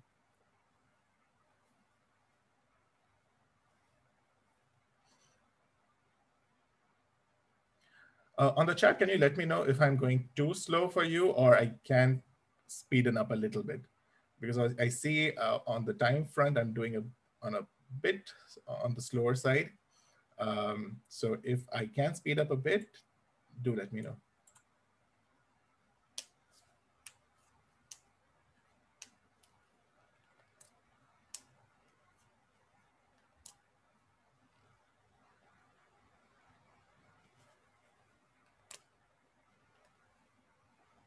Okay.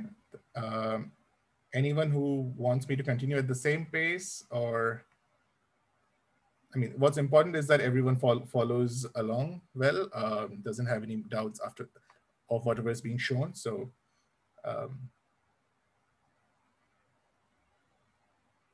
okay, I'm going to speed up a little bit, but if it's too fast or if there are any queries, again, the chat window is always accessible. Please do pour in with your questions there.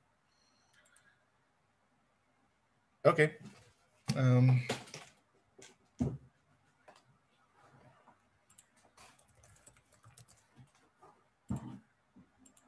All right, so I'll show you a, let's say, sample solution to what we can do here. It's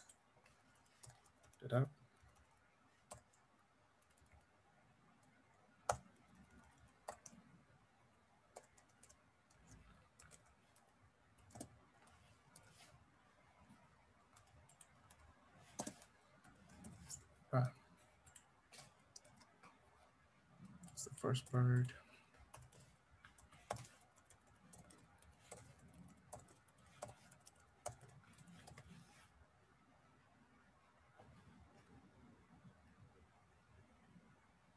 Oh, all right. I'm going to zoom out a bit so that you can. Okay.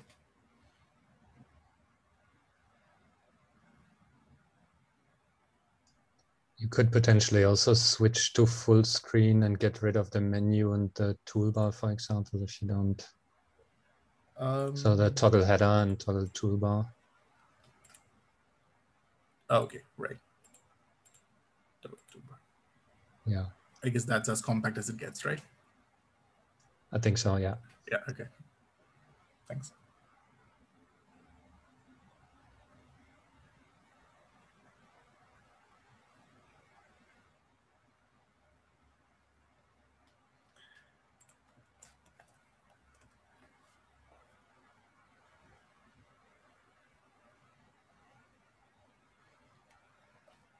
Okay, so starting with the explanation for the solution, part A, create a dictionary called countries with keys France and England and their corresponding values for Paris and London. So you can make out that it's country and capitals basically. So if you, okay, I'm gonna print that late. Okay, maybe I should just print it right away. So at this point, if you print it, you'll basically just have that there. Next, part B, add a new key value pair. So you basically have the dictionary and in square brackets, add the new key and the value. So Wakanda, the capital is Golden City. So you print after that. You see that apart from France and England, you have this third entry. Part C, print all the, okay, so this was C and this was D. This is E, F, right. So after that, print the list of all the countries. So for that, you would do countries.keys. Print all the capitals. You basically do countries.values. So here you have France, England, Wakanda as the countries, Paris, London, Golden City as the capitals, as the values in this dictionary. Now, if you want to change a specific entry, you'll use countries, specify the key that you wish to alter, and then you put in the new value there. This basically overwrites the old value of Golden City. And now if you print it, you will see that Wakanda, instead of Golden City, it's now Birnenzana, or however you call it. The very last thing we do is we delete this this key value pair with the key equal to Wakanda. So delete countries Wakanda, and you have that taken off. You're just back to where you started.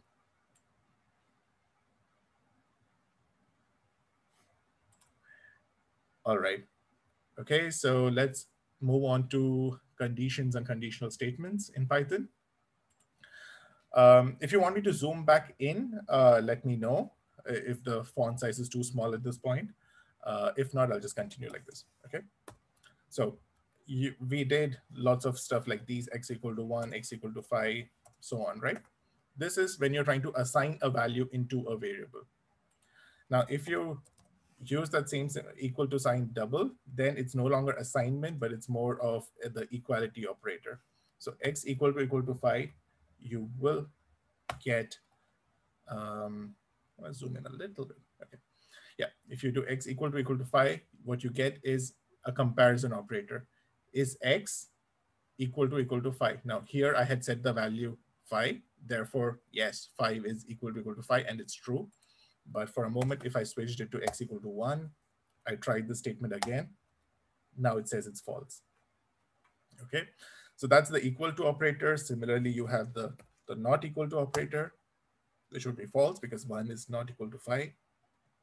Sorry, which would be true now because it's basically the negation of what you were doing before.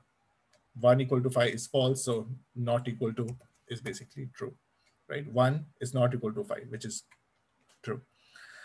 Then you have all the other remaining operators that you're used to, like less than, greater than, less than equal to, greater than equal to, the modulo operator, and so on. We'll use a few of those in the exercises that come up ahead. Okay, so I mean, just as 1 is x less than 5. true because 1 is less than 5, right? So let's try a small, okay, these were, let's say, comparisons, condition operators. Now you have, I guess we're all, let's say, familiar with the if statement, which is used for testing a condition and doing something based on the result. So if X is less, okay, let me say X modulo 2, that is after division by 2, what's the remainder? If X mod 2 is equal to 0, notice this colon here. That's very important here. So unlike C and everyone, you don't need to have brackets, even though I don't think it's a problem if you do keep it. But yes, what you don't have is you don't have these braces, okay? So Python, now this is going to be very important for most of the subsequent sections. Python does not distinguish blocks based on these kinds of braces.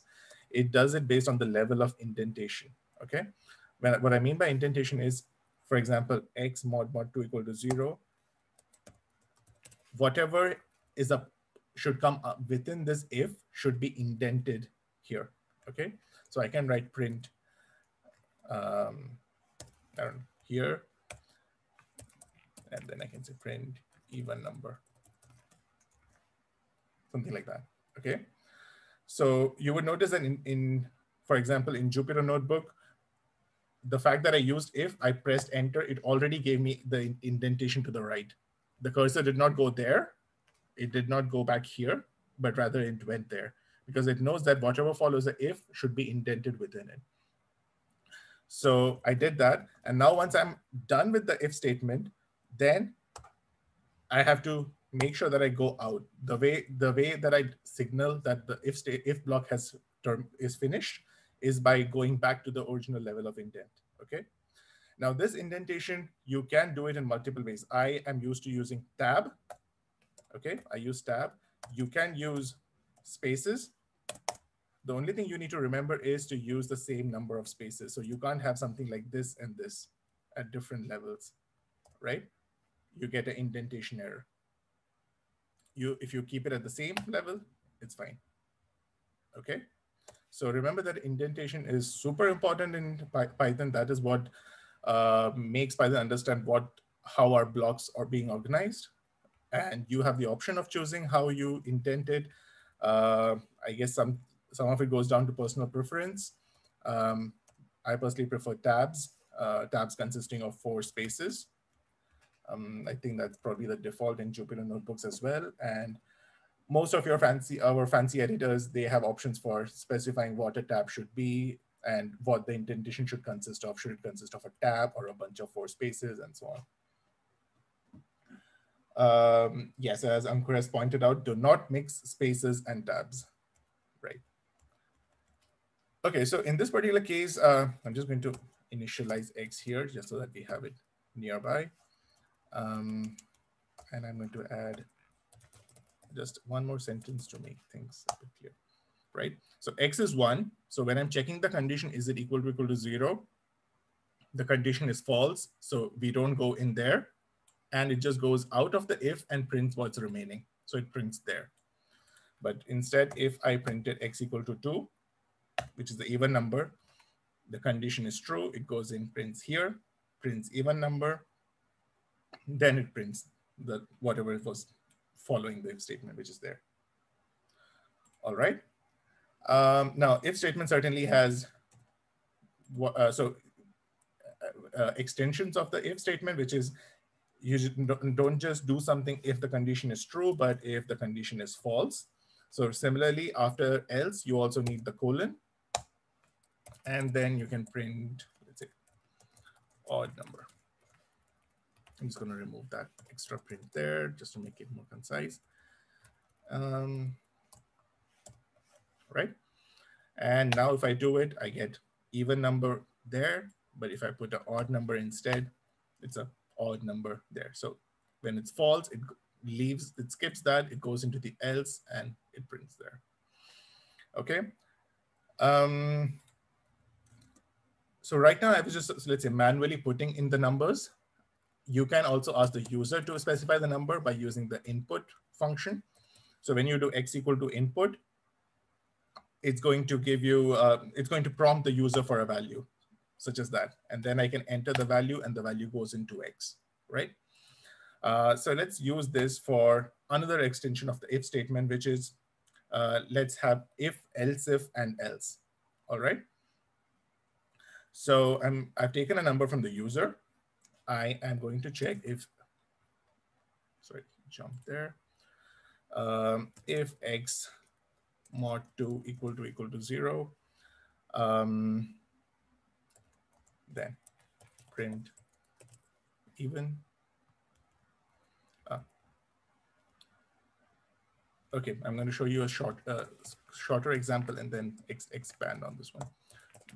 Otherwise, print odd. Okay, so in this case, it's the same example as before, just that I'm taking the input from the user. But you see that I'm getting an error. Type error, not all arguments converted during string formatting. The problem is input by default makes it a string input.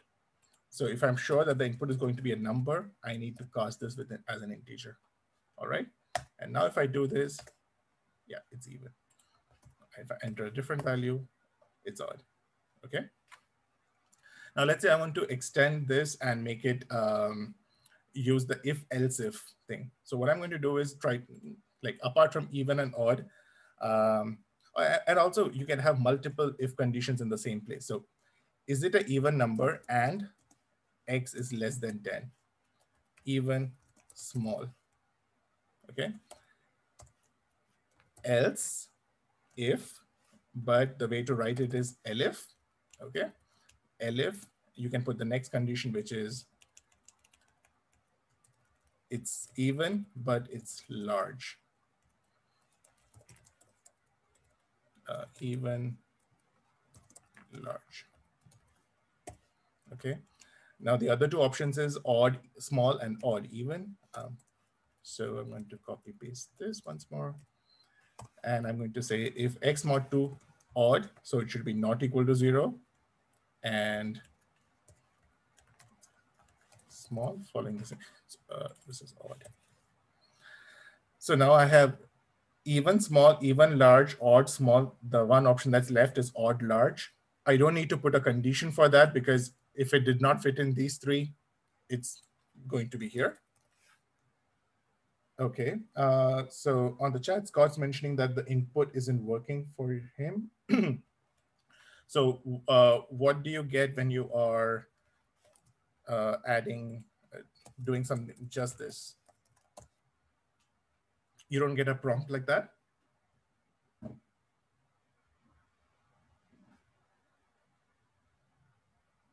Okay, that is weird. Okay, let's maybe take a look at it later on. I get a star that shows up in, okay, that's, okay, that suggests that the cell is still running. What I would suggest is do a kernel restart and clear output, or just a restart would also suffice. Just do a restart and then just try it once again. Maybe you might need to do a kernel interrupt and then restart.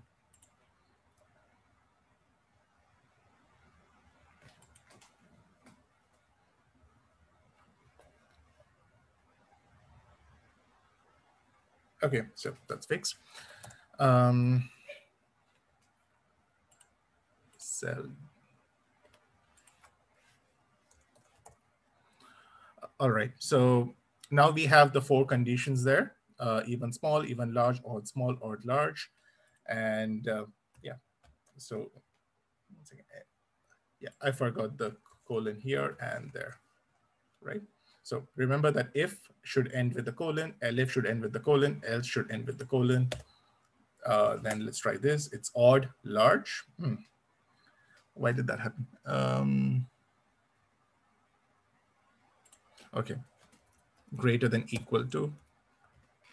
I missed the boundary condition there. So 10 is even and large. It's even and it's greater than equal to 10. So it's even, large. If I try instead, let's say 7, it will go into odd, small, right? So basically you have the AND operator for joining two conditions. Similarly, you can have the OR operator if it's like either this or that. You have if as many elifs as you want, and then followed by a else, right? Okay, I think that's, yeah, probably just move on to the next bit. Yeah, so you have, so this was like we were just playing around with numbers and stuff, but we can use conditions even with lists. So let's say we have this, the same list that we had before, fruits consisting of apples, oranges, and mangoes. Now, if I want to check if apples is in this list fruits, I can just do that. If apples and fruits, true, okay? Remember, it's case sensitive. So if I do, let's say, capital apples and fruits, that's not gonna work. It's gonna be false, okay? So I can use this now inside an if statement as well. So it can be if apples and fruits, print yes, else, colon, print no. Okay, so if apples and fruits, yes. If I could change it to capital A, okay. So the in operator is pretty handy and actually use it quite a bit with lists and dictionaries. So similar to what, so this is an example using lists. I'm going to show you an example using dictionaries now. So the same one that we started off before, contacts equal to blah, blah, blah. I create that dictionary. And now what I'm wanting to check is the key called Shailesh in contacts? Okay. It gives me true. And if I try Joe right now, is Joe in contacts? No, right now his entry is not there, right? So it gives me false. For more clarity, probably the better way of doing this is Joe in contacts.keys, because that's what specifically returns all the set of keys. But this works equivalently. Anything else I wanted to cover with the in operator? Okay, yeah, well, the one bit was, okay, so you could do the key in contacts and it worked. Now you might wonder if can you do that for the value as well. So you have A at b.com and you want to check if it exists in contacts, which you know it does.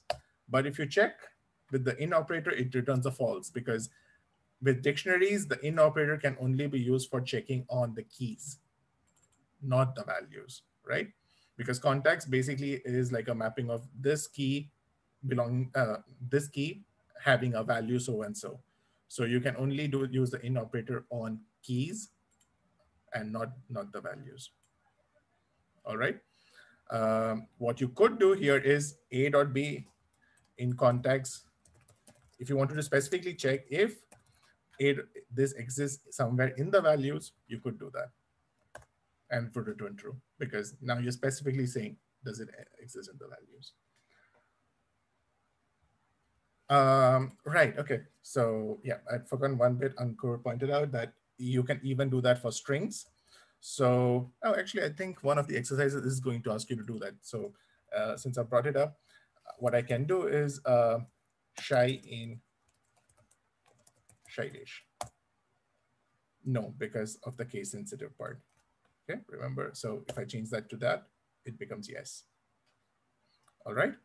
So you can even use it for, so you can use the in for lists, dictionaries, strings, and probably quite a bit more. Okay, now I'm going to move on to the exercise and give you, yeah, like a minute or half a minute, a minute maybe. And then I'll come up with a solution.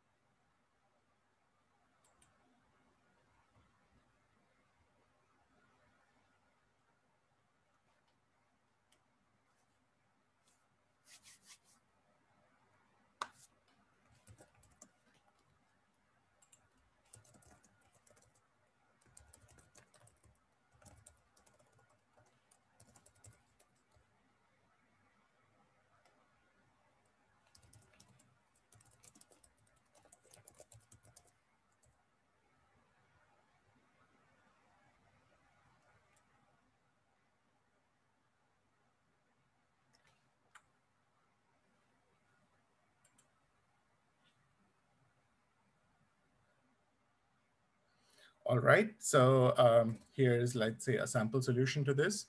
So to accept a number from the user, you would do x equal to int input, because you know that input returns a string. You need to convert it into an integer. So you do that.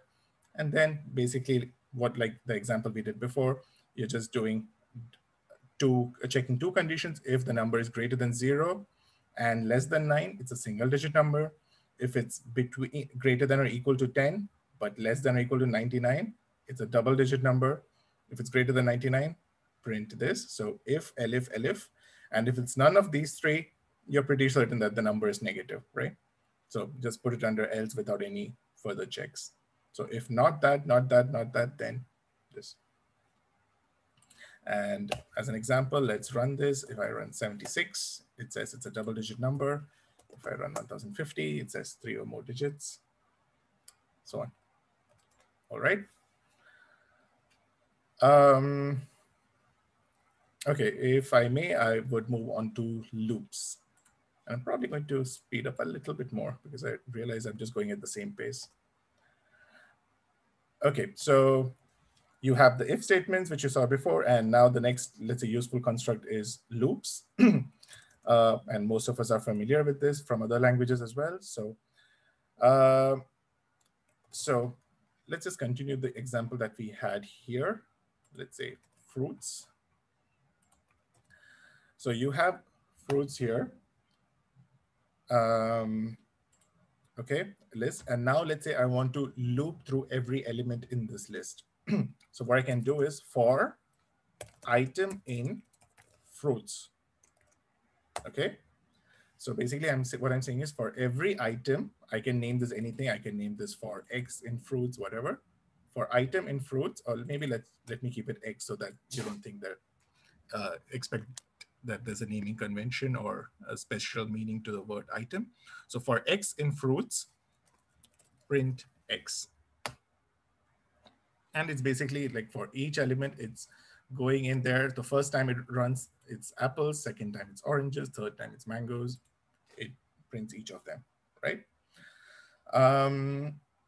So let's say you also want to print the index associated with each of them. That is like apples, it's 0, oranges, it's 1, mangoes is 2, right?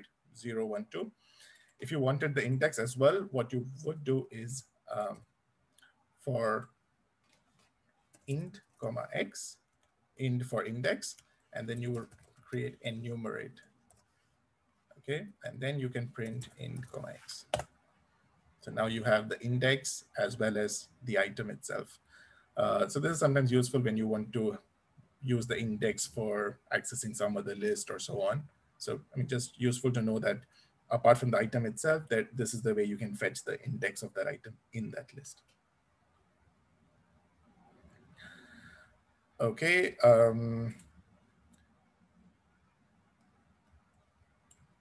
Okay. Next, let's say you have two lists, fruits and prices. Okay. So apples, let's say, cost $10 somewhere, oranges 12, mangoes 20. Okay. So you have these two lists and you want to sort of print this and the corresponding value in the other list. So you want to print each item in one list and print the corresponding one in the second list, the same index. So 0, 0, 1, 1, 2, 2. In this case, what you would do is for X, comma, Y, okay? And then you zip them together, okay?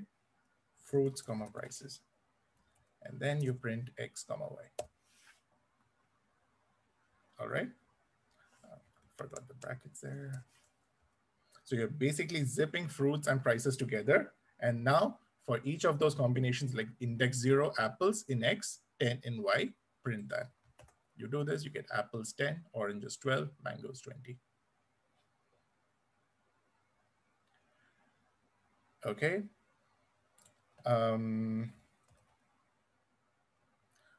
All right. So let's take a look at an example of a dictionary as well. So you have contacts and you have this. Now what you can do is for item in contacts, print item. What do you expect will get printed here? the entire value, just the key, just the value, let's see, you basically get the keys, right?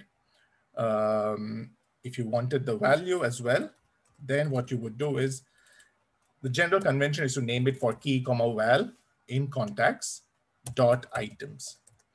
If you remember from a few lines before, it was in the dictionary, right?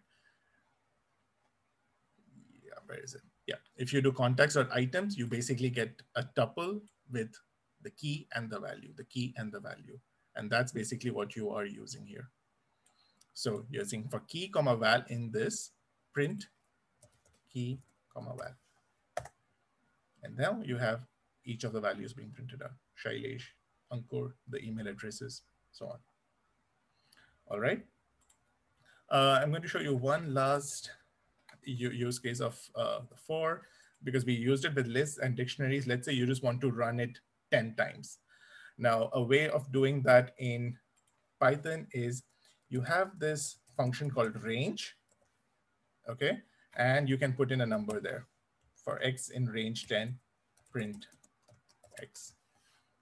And basically prints all the numbers from 0 until 10, excluding 10, right?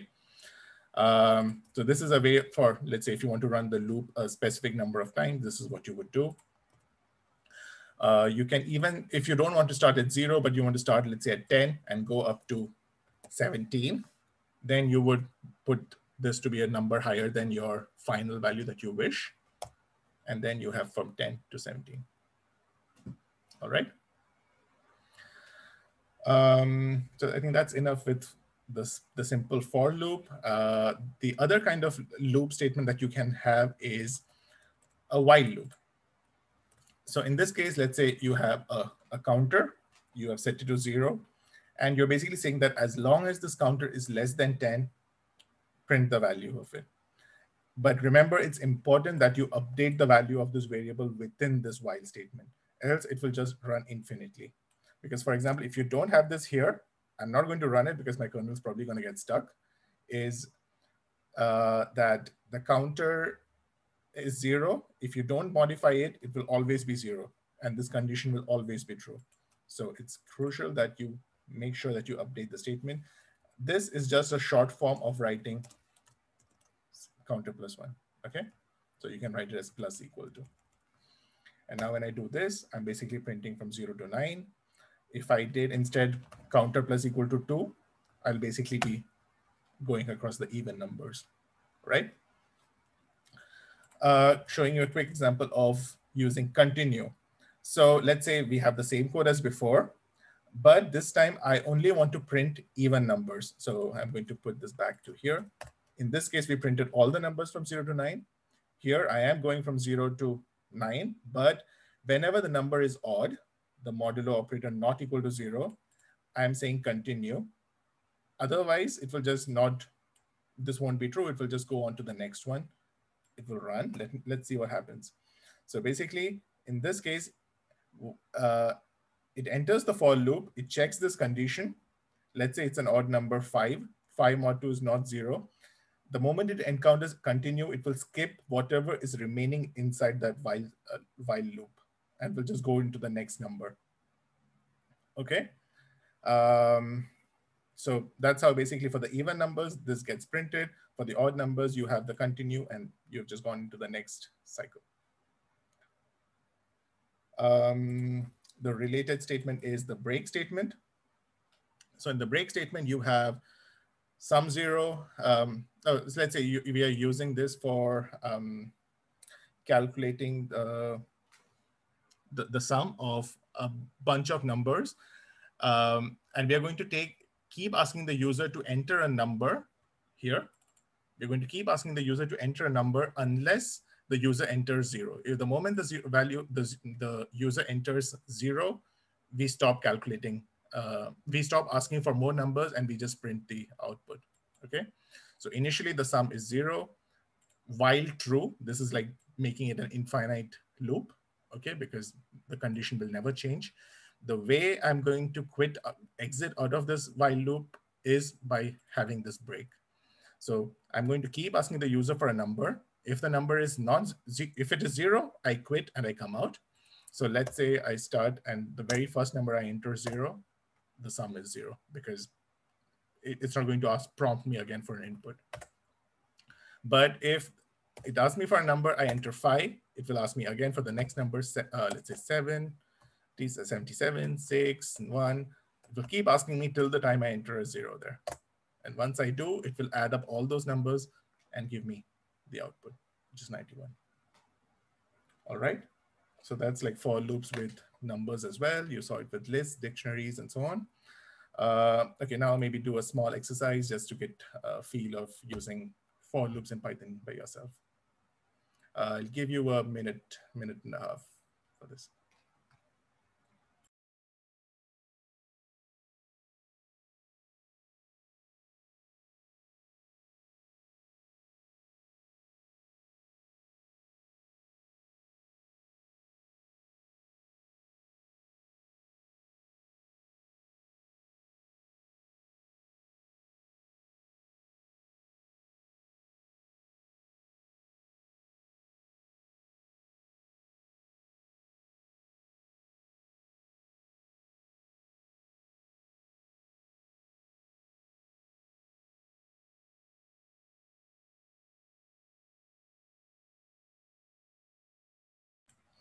To answer Scott's question there, the break statement will only break the innermost loop, not the innermost, but the place where it's placed in. So if you have a for loop, another for loop inside it, and then you have a break inside the second one, it will only break the inner for loop. The outer one will still keep running. So as an example, maybe for x in range 10, print x, for y in range 20 to 25, if y is greater than. I probably could have come up with an easier example. Sorry, break.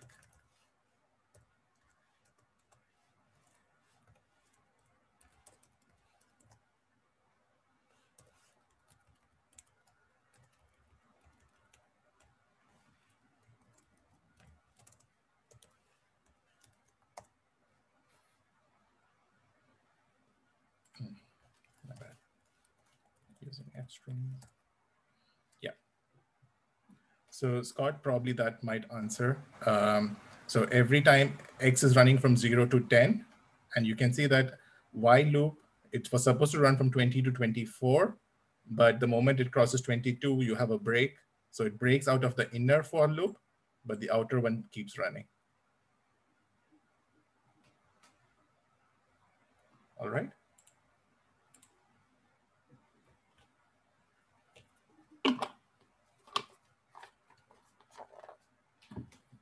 Okay, moving on to the solution for this one. It's okay. Part A is creating that list.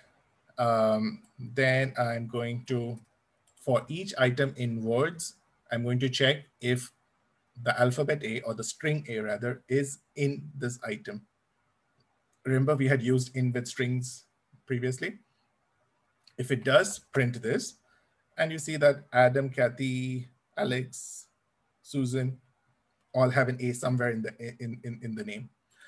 Now, part C is to do this again. I'm going to add a divider just to make out where it is. So for item in words, if A in item, print, else, break. All right. In this case, you will see that the moment it encounters Ben, which is the second element, there is no A there, and the for loop is broken. So it does not even go and check Kathy, Alex, Susan, and Peter. All right. Okay, let's move on to the next bit. Let me know if you need a bit more time to finish that one. If not, I'm going to continue. Okay, so functions are basically reusable blocks of code. Joe showed you an example of a function at the start of the session, which, as he said, is super handy for him whenever he wants to create a new virtual environment. So functions are reusable blocks of code that generally are sort of packed into separate functions for specific tasks. So you won't, let's say, mix a bunch of tasks and put them into the same function, right? You want some level of modularity and yeah, especially so that it encourages reuse. Now, the way to create a function is def my function, whatever name you want to give here. This is your name. And then you do this. And let's say this is just a function to print hello world. All right. Now, if I call this function, I get hello world printed. If I call it 5 times, I get it printed 5 times. And yeah, yeah. So the keyword is basically def for defining a function. You have the function name, you have the parentheses there, the colon, which, as you know, is super important, and the indentation, which is what conveys to Python what statements go within this function. So for example, if I had this and something outside it, something like that, okay, that something gets printed immediately because it's a standalone statement on its own. This is within the function and will be executed only when the function is invoked. Now, when I run my function, naturally, it's only this statement, which is contained within the function, which gets executed every time, and not this. So this is another example of indentation being super, super important. All right. So now we have seen how a very basic function looks like. Let's say now you want to extend this function to pass it some values. Let's say you want to pass it name, and let's say, just to show you that multiple arguments, name and age. And now here you're going to have your f string, which is the name is name and age is here. All right. And now if I call my function, it's name. Sorry, I have to pass it in value. And let's say 34, something like that. Spelled my own name wrong. Okay. The name is Shailesh and the age is 34, right? So this is how you can have a function that takes in values. Okay, you have parameters here. You're passing the arguments when you're calling it, and you have it there. But let's say you want to assign some default value to these functions. So for example, if I call this function right now, and I forgot to pass it a value, it will give me an error saying that it required 2 arguments, name and age, which I did not provide it. So what I can do is I can change it to name, and I can say a default name, empty, age equal to 0. Okay, so I do this. Now, if I forget to pass the arguments, it's going to print the name is empty and age is 0. But in other times, when I actually do give it a value, it would override that. So empty is just the default value for name, 0 is just the default value for age. If I pass my own values, those would be overwriting them and being used. Okay. Yeah, okay, Ankur's already answered that. So these functions were basically just printing stuff within them, but you can also have functions that actually do some work and return the value to you. So for example, let's say I'm going to make a simple one called add num1, num2, and then return num1 plus num2. All right. And now I can call this function, let's say 10, 15, and it gives me the value 25. Okay. I can store this value in a variable and use it in the rest of my workflow. Not a super useful function for sure at this moment, but this is just an example of how you can get a return value from a function. All right. Yeah, I think we are good to go with the exercise at this point. If you have any questions, let me know. Or yeah, I'll give you a minute to. You can copy paste bits of the code from the previous exercise as some of the parts are similar. So that's the starter.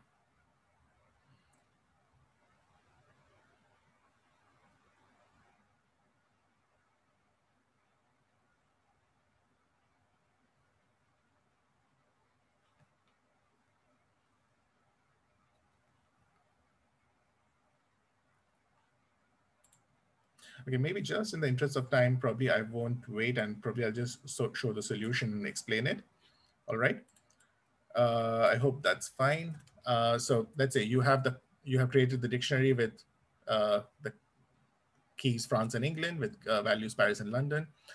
Now I'm creating a function called print capital. It's taking one argument called country. Part C tells me I should set it a default value of empty. If the value is not, if the argument that's been passed is not equal to, if no argument has been passed, it will have the value empty. And if it's empty, you're doing the if condition and saying that error, no country was specified. If not, you're going to check the capital of the country is and send the value of it from the dictionary. So we have two examples of calling this function, one with a valid value and the second where we have forgotten to provide a value. And when you run this, you will see that in the first case, it rightly sends you, prints capital of France, which is the entry, is the value associated with that, which is Paris. In the second case, no argument has been passed. It will use the default value, and then it will just print error, no country specified. All right. Okay, probably that wasn't too difficult, so we can move on to error handling. So let me just create quickly a function for, instead of doing addition as before, I'm going to show you division, which is probably one of the most common examples for showing error handling issues, because you have for example, a division by 0 error. So you have a function there. Let's say I've defined it. And now I am doing, let's say, result equal to this, and I'm passing the values 10, 2, and printing result. Sorry, num2, typo. And correctly, the result is there, 5.0, right? But there are a bunch of errors that can come up when you're using a function like this. For example, instead of 10, 2, what if I accidentally made it a string 10, 2? Now I have an error called type error, integer and string, something that you've seen before, right? So what I would do is to make this function a bit more polished by trying to handle this error by doing this. I'll say try doing this operation, attempt doing it, see if you have any issues. If yes, accept.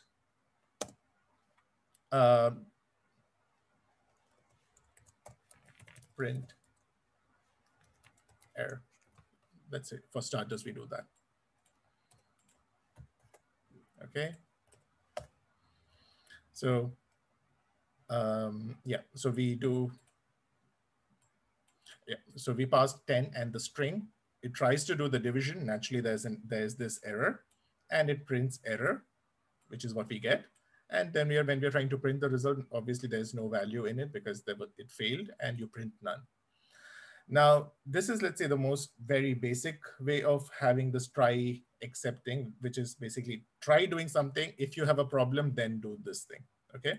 The thing is, there can be different kinds of error. For example, one error that you have here is associated with the fact that the second operand was a string. You can also have an error because you were trying to divide by 0, right? Okay, let me for a moment just run this one so that you see the error, the original error message itself. Yeah, the original error message would have been 0 division error, division by 0. And it's not a great habit to just have a generic command, like a statement like this saying there was some error. You're not helping the user by telling him what exactly was the error, how can he fix it, or so on, right? So the right way to do it is to be more specific in the kind of errors. For example, one kind of error is except type error. And you can say inputs have to be numbers. Okay. The other error you can have is the zero division error that you saw here, right? Zero division error. And here you can have written denominator cannot be zero, right? And apart from this, you can have a fallback, let's say a catch everything error, which is just saying print some, I don't know, I mean, this isn't a great way to do it, but just to demonstrate some unknown error. Now we run this. When it's a string, it says inputs have to be numbers. When you put it in the second number as 0, it gives you denominator cannot be 0. So now you're actually providing error message, which is useful to the user of your program so that they know what it is that they're doing incorrectly. You can even make this error message even better by telling which of the arguments was the incorrect one. First argument was a string, second was a string, whatever, and so on. So basically a try is like try to do something and then you can try to catch the error, and based on the type of error, you can do actions appropriately. It doesn't just have to be print statements. It can be even like you might have opened a file. This might just be for, oh no, that's actually in the finally, which I'm going to show you.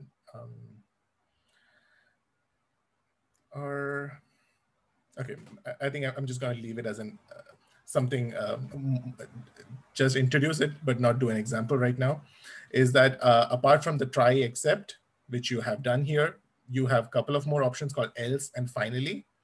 So else defines a block of code. So similar to what you were doing here, but you can have a third block, which is else, something like that. Now else defines a block of code to be executed if no errors were raised. So if you did do try and everything worked well, there was no error, the else will get executed. It's something like for housekeeping duties or cleaning up at the end. On the other hand, you have finally, which irrespective of whether there was an error or whether it was successful, this would still be executed at the end. So depending on the way you have written your code, you might find users for using the else in addition to try and except, and maybe even the finally, or all four of them, try, except, else, finally as well. Okay, a small example, a small exercise here for you. Okay, maybe instead of waiting, I'll just take you through the solution just so that we can speed up a bit. So part A is create a dictionary named countries, again, the same one, like that. And then I'm going to create a function. Okay, so basically we can copy the function we created the previous time. Yeah, you can create the function we copied this the previous time. The only difference being right now we are going to check if, okay, maybe first I should have just shown you that if I did countries of, I don't know, India, let's say, I get an error because India is not a key in this dictionary at this point. So it's a key error. So I'm going to do an error handling in this function to tackle this issue, which is try,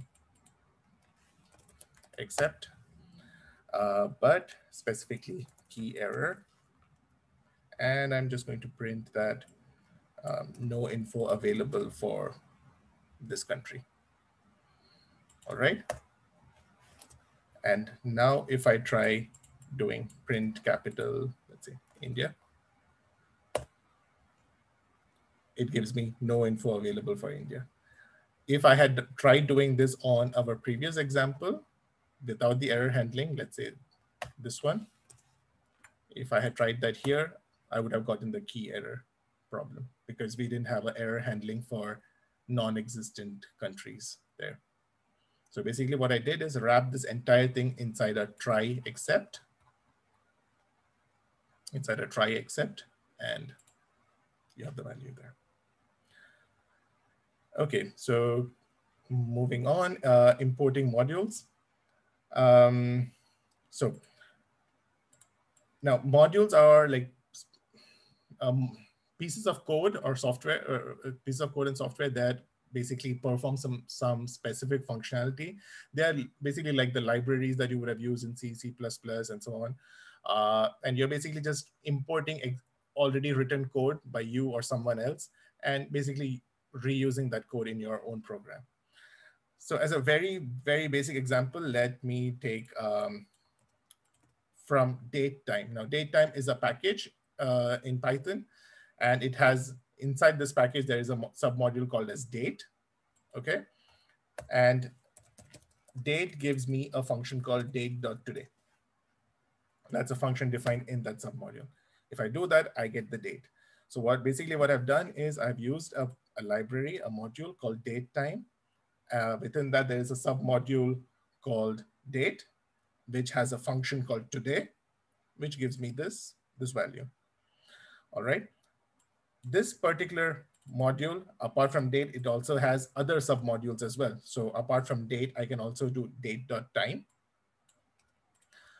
And there is date.today, like we did before. And this other module has also a date.today. But this one, as the name suggests, it gives me the date and the time, right? So that's in my local time right now. So basically, you can import a module entirely. I can do that. If I'm doing that, then I would have this print statement as datetime.date. Okay. So if you just see how it's, in this case, I'm saying that from this module, import this submodule. And then I can directly, because I've imported that submodule directly, I can directly use it here. In this case, I'm not talking about the submodules, but I'm just saying import that package called datetime. So that's the only thing Python knows at this point. So then I have to use the module dot, the submodule dot, the function, that entire thing. So that's why it's very common to use this, where a package can contain a lot of functionality. A package would be large, and you probably don't need all the functionality within that package. So if you would know that you specifically need just this or that, you would just import that much from there and use it in your program. All right. The other things is that, for example, this date time, it's pretty long, right? Date time, maybe not too long, but let me exaggerate and say it sounds too wordy to use every time. So what I can use is I can say import datetime as DT. It's like an alias. I'm going to say I'm going to refer to datetime in my code as DT.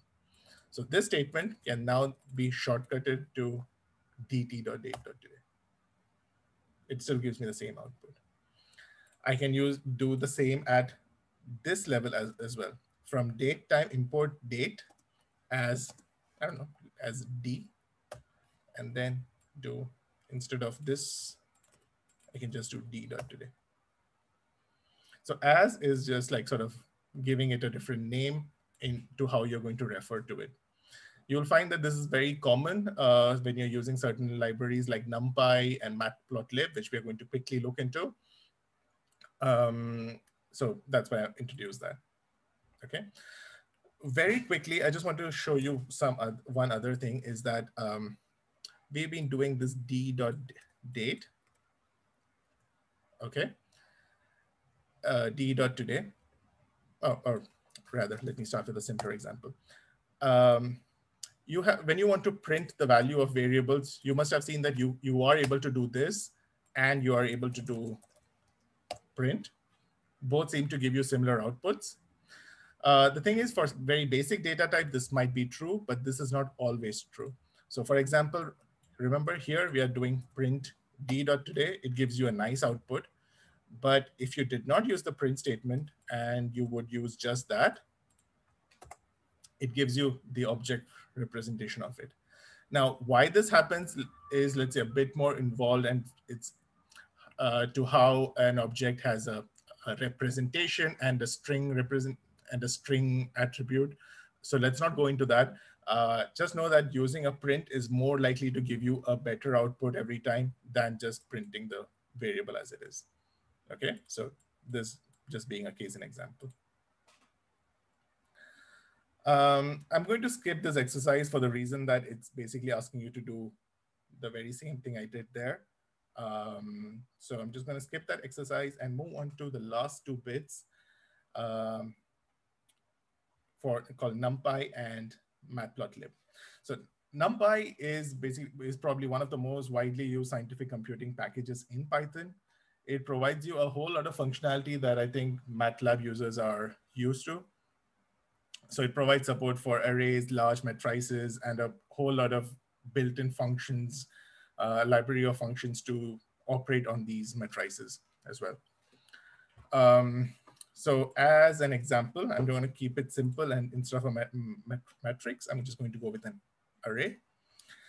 So remember we had we discussed about lists, and let's say we had a list like that. Now, if I wanted to calculate the sum and average of the numbers in this list, of every item, of all the items in this list, I would have had to do something like that, which is like initializing the sum to 0, and then for every number in this list, adding it to the sum. And then once the for loop is over, all the numbers are done, I'll do sum by the length of the numbers, that is the number of entries, and that gives me the average, right? And in this case, let's say it's 53, this. Now I can do this way more quickly using NumPy. So import NumPy, and people just find writing NumPy every time pretty long. So you can make it shorter into NP. And then I can create an array inside using NumPy. So I can say my numbers is a NumPy array with basically the same values. Now, I don't need to write these values again here. I can even make a NumPy array from an existing list. So I can just do that. I have a Python list. I can feed that as NumPy.arrays argument. I do this. And now if I print my nums, I basically have an array of these things. I can print the first item, the last item, like we've been used to doing stuff. But additionally, I get a whole lot of extra functionality. I can do my nums.sum. I get the same sum there. I get mean. So basically, I'm getting all these functions pre-built. And the thing is, you can write these manually, but it's extra work for you. But these NumPy functions are very optimized for speed and for performance. So they're always way better than trying to manually write them. So you're always encouraged to use NumPy's functions wherever they are. NumPy arrays are much faster than using regular Python lists.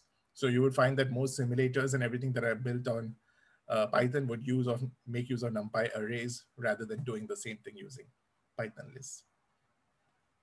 Additionally, you have other functions as well, such as max, the largest value in that matrix, which is 9. Similarly, min, the smallest number in there. You can also do my nums into 2. Now, this is not going to, unlike in lists where you saw that all the numbers got repeated, what this does is it multiplies every item by 2. Okay, each entry by 2, the values are getting multiplied. So I think that's like a very brief overview of NumPy. Since I have a couple of extra minutes from not doing the exercises, I'm going to show you how you can create matrices as well. So I can make a array of just 5 zeros by doing that. So it's a 1D array of 5 zeros. I can instead make a matrix of 5 rows and 2 columns, all with zeros. Similarly, you have a function for making it all ones. What you could also do is take this, multiply with some number, let's say 5, and now you have all 5s. The other way to do it is, let's say rather 7 here. That was all 7s. You can use the function full to basically fill a matrix of 5 rows and 2 columns with the number 7. Just equivalent ways of doing it. Then let's say rather if you want a matrix of 5, 2 with random numbers, you can say np.random.random. So this is numpy, the submodule, the function, and then you can print this. So you basically have 5 rows, 2 columns with all with random numbers. So every time I'm going to print this, I'm going to get slightly different values, as you see. Every time it's generating the new random value. Within this matrix, I can access, let's say, the row 0, column 1. So I get that value, even with more precision when I'm just printing the single value there. I can print the entire first row by doing data 0. Okay, so I get both of those. Now, there is, let's say, another way of specifying indices. That is, what I'm saying here is row 0 and all the columns. Now, this is basically going to give me the same output as here, but let's now try exchanging these two. Let's have the column first and then this. And what would happen here is all the rows for column 0. So we should be expecting this. And that's what we get, 0.72, 0.4. So you're getting the first column taken out. And naturally what follows is if you do colon, comma, colon, you're basically just getting the entire matrix itself. So this basically stands for all in that dimension. So all rows, all columns. Yeah, as Ankur pointed out, this is probably particularly interesting for MATLAB users. I think somebody had posted previously on the chat. All right. I should wind up in 5 minutes, so I'm not going to do this exercise. These Jupyter notebooks are going to be shared with you. The solutions are going to be shared with you, so you will have time to run through them on your own. I'm already on overtime, so probably I'm just going to wind up with matplotlib very quickly. Sorry to keep Ankur waiting so long. Yeah, it took me way longer than I anticipated. Okay, so moving on to matplotlib. Now, matplotlib is a Python library for plotting, for making graphs, figures of various kinds. So there certainly are several such packages in Python, Seaborn, Bouquet, Plotly, and so on. Matplotlib is probably, Matplotlib is probably, let's say, the most widely used one.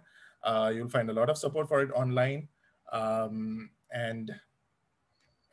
Yeah, I think it just follows that it's a good candidate for Python crash course as compared to the other let's say, more recent plotting libraries. So for this particular example, I'm going to use NumPy for generating my data. And then I'm going to use matplotlib. Now, matplotlib has, let's say, a submodule called pyplot. And I don't want to use this big name every time. So I'm going to say, import this as PLT. Now, these two are, let's say, super common conventions for importing these modules and packages. And I'm just, so you probably find these in forums and everywhere that they are, the functions are used as PLT dots, so on. Now, what I'm going to do is, remember we had the function called range 10, which basically gave you numbers from 0 to 9. Now, NumPy has something similar, which is NumPy np.arange. And you can give a starting and an ending. And it basically generates a similar array of numbers, starting with the first digit and ending just before the previous one. Okay, 0 to 9. Okay, so that's my, let's say, my x-axis that I'm going to plot. X equal to np.arange this, and all right there. And then let's say I'm going to create my y-axis, and let's say I'm just going to plot the squares and the cubes. So I have one of my plots is going to plot power raised to 2 and the other power raised to 3. So it's np dot power, okay? And basically what I'm feeding in is the values of x, but each element raised to 2, each element raised to 3, and saved here. So if you want to take a look at what y1 contains, it's that. And similarly, y2 would have this, okay? Okay, now plotting at the very basic level is super easy. It's just plt.xy1, and you have your x-axis values here, which were 0 to 9, and the y-axis values there, which is basically the power. So 8 would have 64, 6 would have 36, so on. You can plot multiple lines on the same graph. So y1, plot x comma y1, plot x comma y2, and you have that there. You can also, let's say, plot slightly different functions. You can, okay, let's have the same x here, and I'm going to create a sine function. So which is y1 is equal to sine np.sine of x.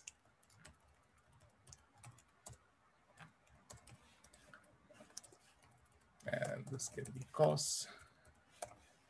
Okay, I have that. And then I can just plot like we did before.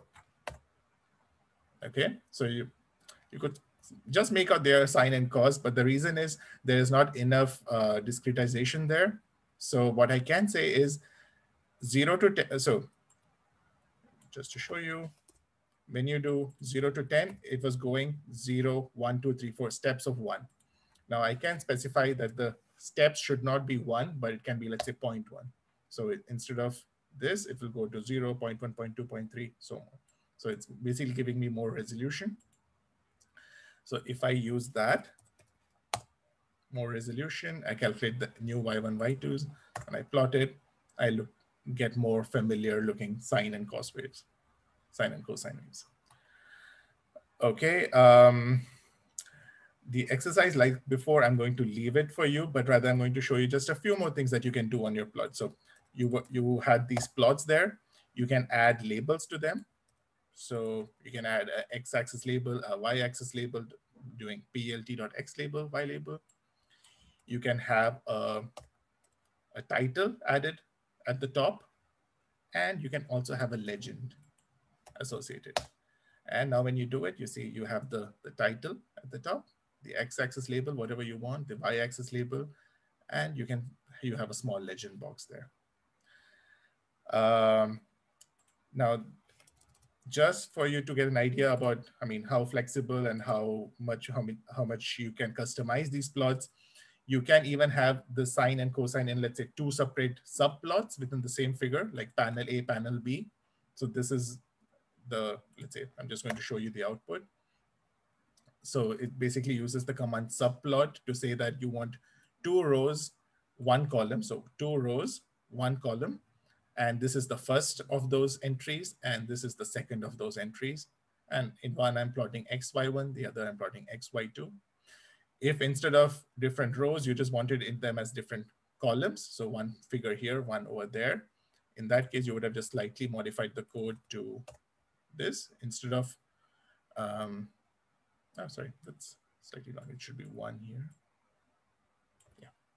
So instead of 2, 1, that's row column, I'm saying 1 row, 2 columns. And then, so instead of panel A, panel B, top, bottom, you get it left, right. Additionally, you would have just seen that apart from X, Y1, I have now sort of specified the color of the trace that I want, which is R standing for red, B standing for blue. And in addition to that, I've made the line a dashed line by putting like this double dash. There's lots of such flexibility and customization that you can do. You'll find plenty of support online and documentation online. So yeah, you'd never be sort of short on info or help on how to go about doing this. So this Jupyter notebook would be shared with you after this, probably pretty soon with the solutions as well. So sorry, we didn't have enough time to go through each of the exercises. with more time to spare. But I think I've left Ankur waiting too long, and I think I should pass this on to him. And that's the end of part 2 of this talk. And Ankur's going to give you like a use case demo of how to use Python in your scientific work. So over to you, Ankur. Great. I won't take very long because we're scheduled for 3 hours. Luckily, we don't have any other sessions today at CNS, so we can steal another 20 minutes. I think maybe let's take a 3-minute break just so people can stretch their legs and get to your coffee. And then I'll take about 15 to 20 minutes, and then we can wrap up with a short discussion depending on how people feel. Okay, so let's come back in 3 minutes. I'll put a timer on.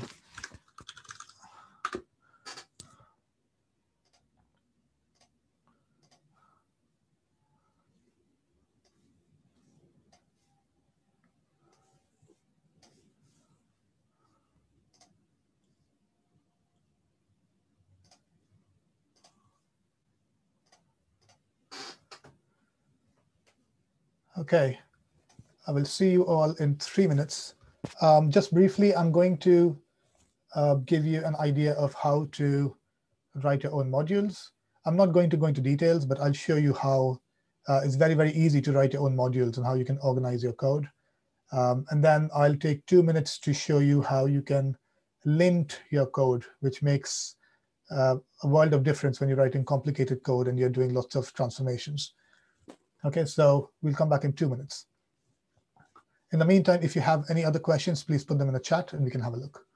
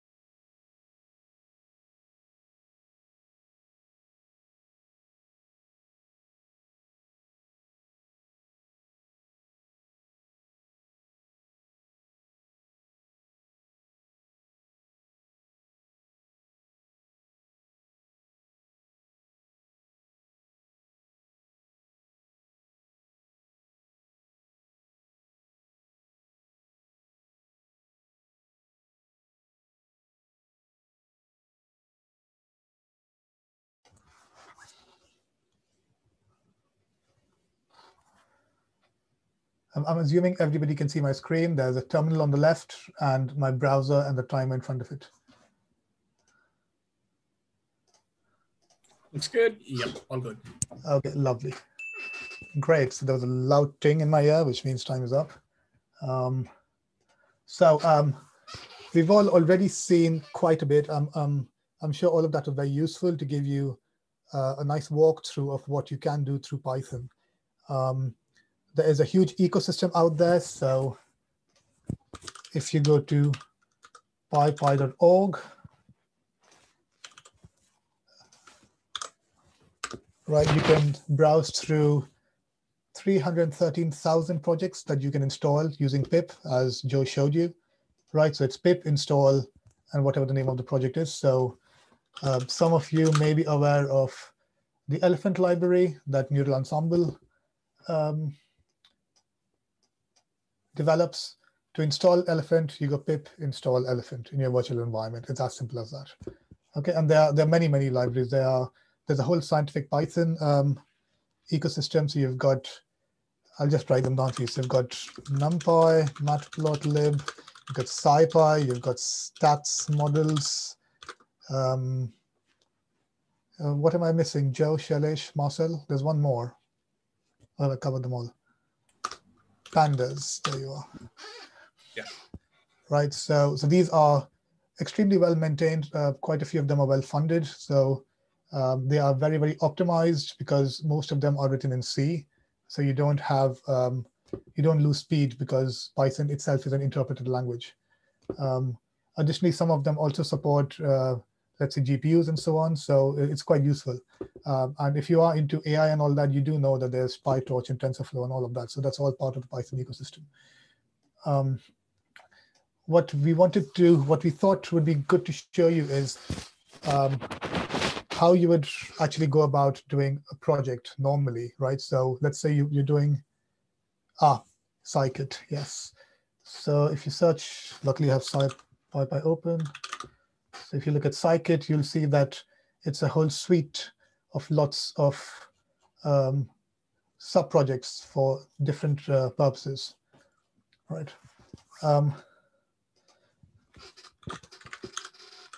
So until now, we've been working in the Jupyter Notebook. I'm on my terminal. As you see on the left, I've got my virtual environment active. Unlike Joe, who creates a folder, I create a hidden folder, just so that when I do ls, I don't have to see my VENV each time. But I can, of course, see it with this, right? I can't see it. I'll forget it's there. Yeah. OK, so my virtual environment is active. I can now verify that it is active. So which Python tells me that Python is within my virtual environment. And of course, if I want to run a Jupyter Notebook, I go Jupyter Notebook. This is what you've all done today, right? And this should open up in my browser, right? This is what we've done today. Yeah, my theme's a bit messed up, so mine looks different, but please ignore that. OK, now Jupyter Notebooks are, of course, extremely useful. And they are very, very useful for daily, let's say, prototyping, because you can make notes in them. So they are a combination of Python code, all your plots, and a lot of text, because you can use Markdown in Jupyter Notebooks. And so quite a few people use them on a daily basis. The advantage is also that while you're testing things out, you can note what you've done. So I know quite a few people that now use them as journals when they are prototyping their models or analysis and so on. But the truth is that when your code starts to get more and more complex, Jupyter Notebooks are slightly harder to use. So at some point, you do have to come down to just using your editor. OK, so that's what I'm going to show you now. So in the Python folder, you can see that you've got the notebook here. But instead of using the notebook, I'm just going to open a new file with Python, right? So I'm going to call this main.py. OK. And now, because I have my editor is, as you can see, quite customized, I can show that to you in full screen. So we'll probably do a session on IDEs later. I guess that's something the software working group could do. But in general, it's important to use a good IDE because it has lots of features that make your life a lot easier. OK, so let's say at the moment, I'm going to write just a main function, right? And that's what I'm going to do. Now, what I'm going to do along with this is that I'm going to open a terminal on this side, where I'm going to go to the same thing.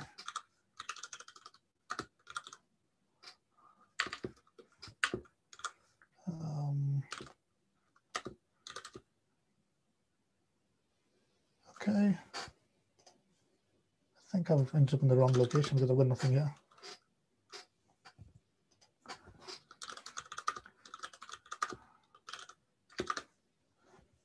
Documents, code, others. Of course, I need to be in the Python folder. Okay, and now we can see my file here. So the traditional way of running anything Python, a Python script, is to go first right,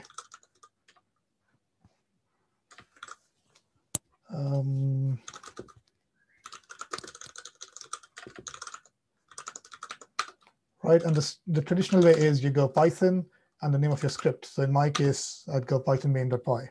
Now you notice that nothing happened. This is because while I've defined the function here on my left, I've not actually called the function, right? So calling the function means something of that sort, right? And now you can see that we do get an output. So in general, what a lot of people do is they'd have one file that has everything in it. What we want you to do is consider splitting your code into different files, right? So Shailesh touched on modules briefly. And luckily, modules in Python are just different files. Any file that defines any functions or does anything in it becomes a module. So for example, let's say a general modeling pipeline could be that I have my model.py, right? Don't worry about the doc strings and things. I'll discuss them after we've done this. So let's say I do my model. At the moment, I'm not giving any arguments. I'm just saying, okay. Now, after we've got a model in computational science, we like to keep a model and simulation separate because the model is, well, literally the mathematical model. The simulation includes implementation details. So let's say we do something like that, right? And then I can define a function that says my sim, and then I can print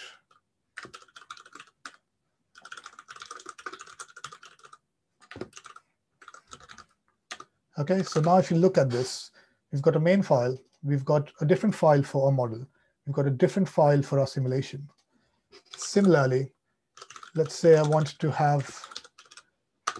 my post-processing to come here. So I can have a different file called my post-processing, and I can define as many functions as I want, right? It doesn't have to be one function.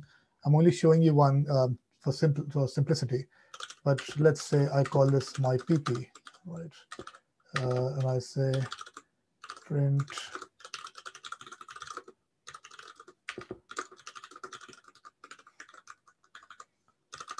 okay, and so on. So for example, the last step could be after post-processing. Let's say you want your final analysis and plotting, right? So you could go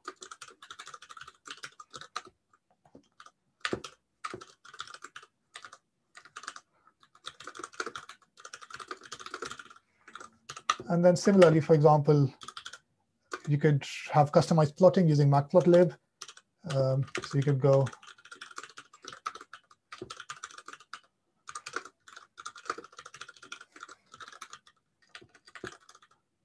all right, so what we've done is we've taken logical pieces of our code and we spread them out into different files.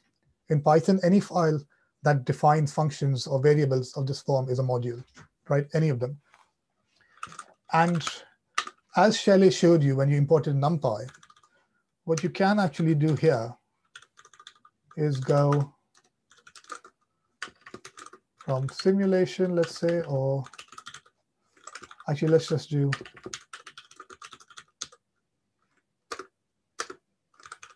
I think I called it my model. And then over here, I can just go. I'll quickly check what I called it because I've forgotten.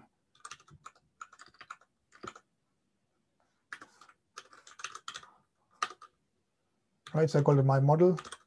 What I'm doing here is that I am I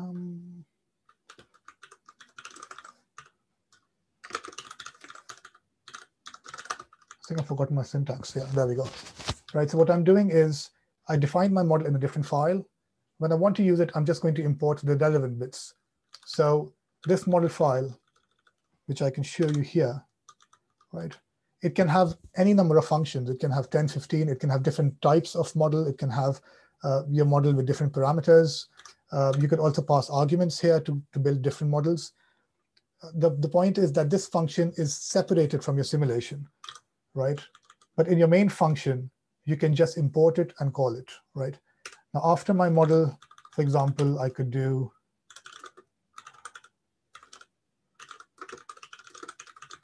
right, because I think that's what I've called my function. And now if you look on the right-hand side and I run this, forgot to call my function.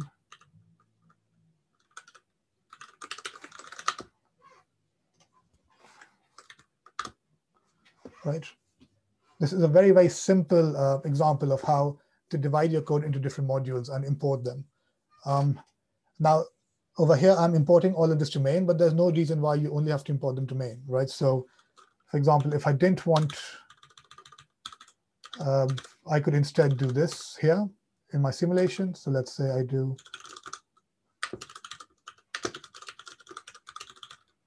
right. And then, for example, you could initialize your model here with some arguments if you wanted.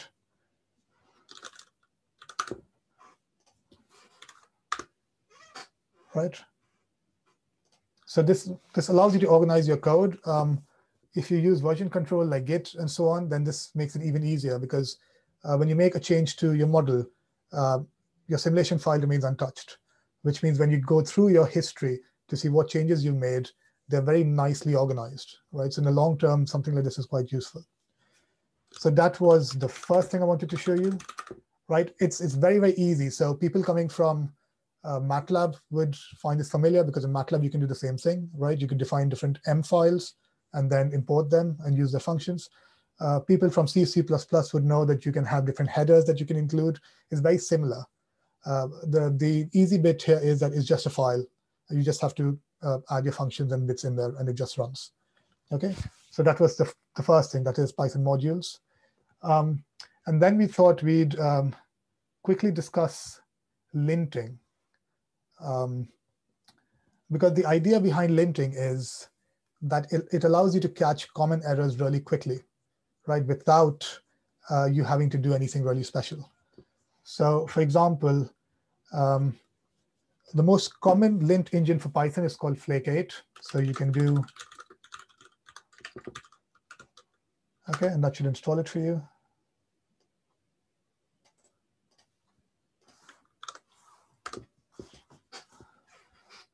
Once you install Flake 8, you'll see that you have some Flake 8 commands, right? And if you run Flake 8 in your directory where all your Python files are, oh, really, looks like my code is excellent, which is hard to imagine. But let me add a few issues then. Yeah, so if you use an IDE, you can integrate these things into your IDE. So you can already see that my IDE is telling me that I've done something wrong over here. But from the command line, if you run Flake 8,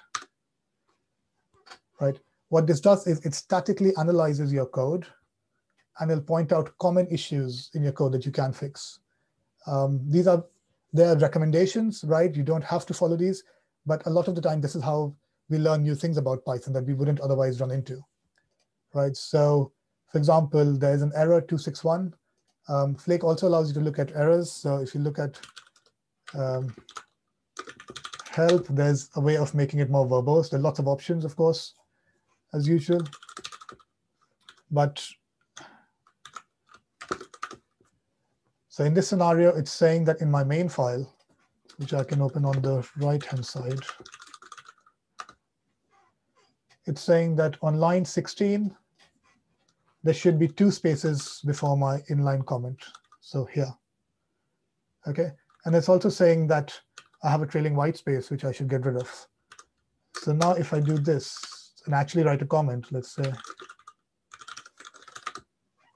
well, that will make Flake happy, okay?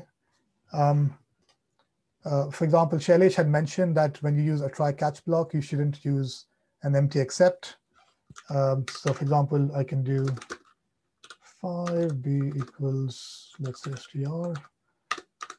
And now if I do try,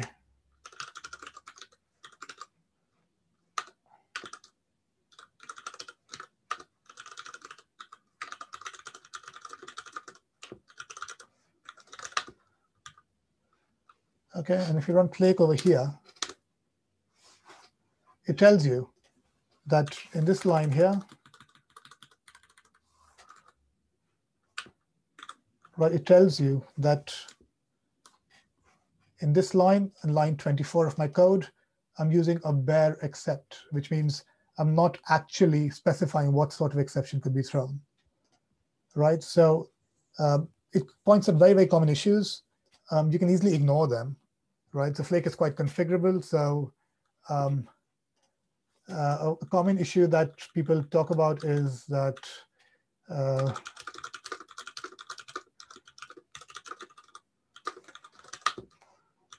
right, so this line is now much longer than 80 characters. And by default, flake should point this out.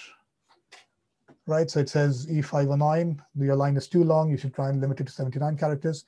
This is no longer required. Some projects will still ask you to limit your lines to 79 characters, but it's not necessary anymore because we do have wider screens. And you can configure flake 8 by adding a configuration file. For example, you can do flake 8, and it just says this. Okay, and you add the error. Okay, so all I've done here is added a configuration file that tells Flake that please don't bother me about this particular error. And if I've done that right, okay, we now see that that particular error is no longer shown up. So, so it's a good idea to use this because it teaches you lots of things. It'll point at lots of things that you may not otherwise realize. Okay, and what I generally do is when it gives me something, the first thing I do is I'll go on my favorite search website and I'll look for it, and then it gives you a very nice explanation of why this is a good thing or why this is a bad thing, and so on and so forth. So that is the first linter that we wanted to cover. That's Flake 8. For the second one, we're going to cover a feature that is very, very new. It's only in Python 3. And this is called type checking, right? So by now you've seen that in Python, your variable a does not have a type, right? It is the value that has the type. So over here, a is, at the moment, it's going to be an integer only because an integer is being assigned to it, okay? So Python is strongly typed because every object in Python will have a specific type, but at the same time, it's dynamically typed, which means the type of your variable will change depending on what value is assigned to it, okay? But with great flexibility also comes great opportunity to make errors, right? So for example, in this case, because it's quite possible that at some point I did have b equals 10, but then I wrote lots of code, and at some point I reassigned b to a string, right? It's perfectly valid in Python because it's dynamically typed. You can totally do this. But then you notice how this results in an error, right? So what Python 3 now allows you to do is give type hints, right? So they're not part of the source code, really. They don't really do anything at runtime. But you can give type hints. And that's as easy as adding a comment that says this. Okay, again, my linter doesn't like it when I do things like this, right? So when I define b, I want it to be an integer. But now if I say something else over here, let's say,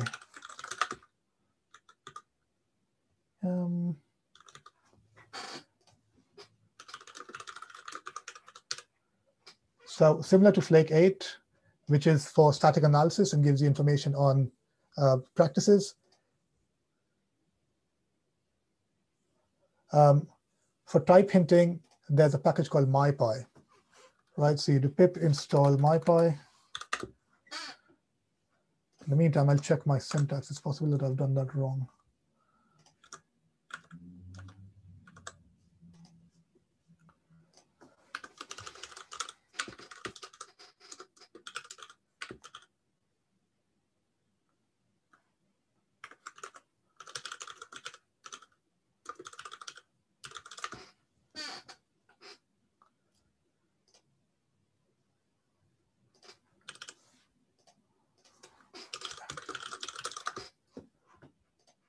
So this is the documentation page.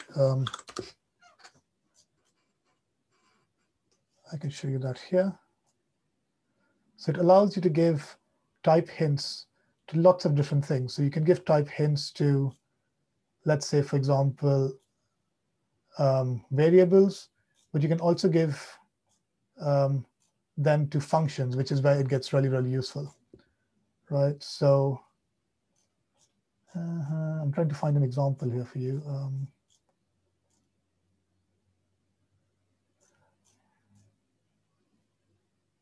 Yeah, right. So you do an assignment, and with the comment, you just say type and what the type should be, right? And that will tell Python that the expected type for this should be any. And therefore, if you run MyPy on it later, if this type doesn't match, it'll point this out to you, okay? It becomes more important when you then want to give arguments to functions. So let's say I wanted to give it some argument. What I can do now is I can say that the type should be a string, okay? And now if I pass something that's not a string to main, then MyPy will point it out to you. So for example, here you can already see that my editor is now saying that there are incompatible types in the assignment. It should have been a string, but well, it should have been an int, but I've given it a string, right? So this sort of thing just helps you improve your code a little bit. So that was type hinting. I've given you the link to the documentation. It's very easy. It's just commenting your code slightly better and being aware of what the type should be. It also forces you to think a lot more about what it is you're writing and how your variables and data is being transformed when it goes from one function to another or one module to another. Okay, so that was the second thing. The final thing that I want to talk to you is about docstrings. And this also shows you why using a good IDE is important, because you'd have noticed when I write DEF, Vim gives me some suggestions in a dropdown. And these are snippets that Vim supports. Okay, so I'm quite sure Atom supports them. I think Sublime Text also supports them. A lot of IDEs have them built in. And if I hit tab, it'll let me pretty much, it prints a template for a function, and then I just have to fill in the right places. An important thing, a very, very important thing that this does is that this adds a docstring, which is what you see here between the two triple quotes. And a docstring is used to comment what the function is meant to do. So for example, in this case, I'm going to say my main function. It doesn't have any parameters, but you could, for example, do this.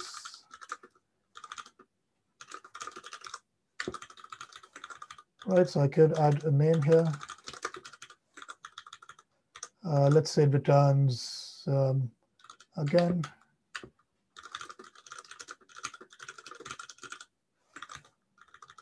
Right, and then, for example, here I can do return name.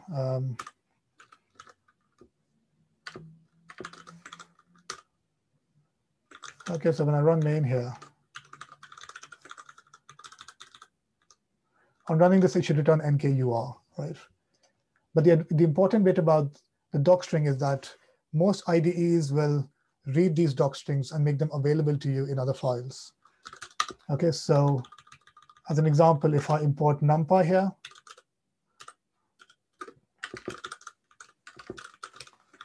right? Most IDEs will then let you look at the documentation for NumPy. Sorry, I don't have NumPy installed apparently. NumPy.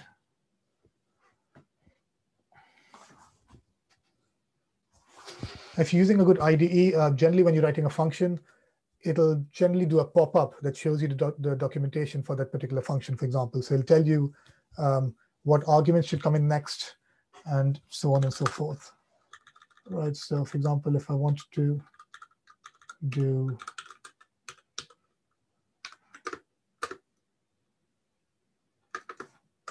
right, so it does completion.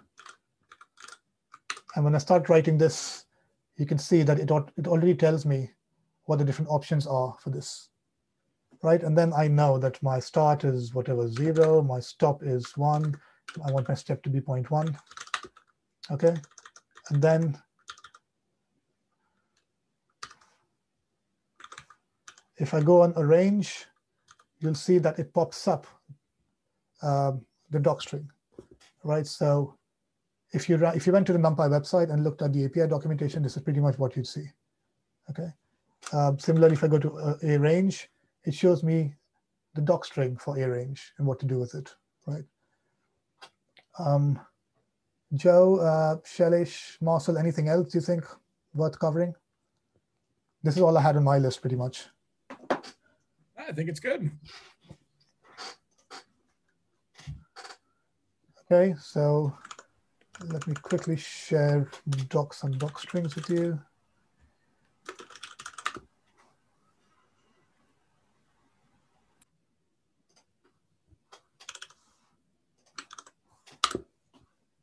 Okay. Stop sharing my screen now. I don't think I have anything left to show. Okay, great. I think we covered pretty much everything we had planned. I guess we can do an intermediate or advanced Python sometime later if people think that's useful. But I think for a start, this was very, very useful to most people. If you're still here, we do have a quick, a 3-minute, well, it's not even 3 minutes, it's 2 minutes.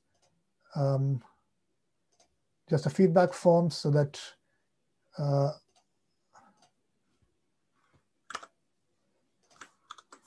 just with your general comments as to what you thought, if there were any topics that we, for example, forgot to cover, or what topics you'd like to see in the future. So it's literally got 3 questions. They're just text boxes. There are no multiple choice questions. We don't make you choose anything. So if you could just fill your feedback in there, that will be very useful to us when we try and organize the next set of tutorials. I guess that's all. We can stop the recording now. We will send out the recording as soon as Zoom sends us a link. We tend to update the SCED description. We'll also email the recording link to everybody who's an attendee on SCED. And after the conference, all of these will also be uploaded to YouTube, probably on the INCF channel, because we are an INCF working group. And yeah, I think with that, we are happy to, let's stop the recording.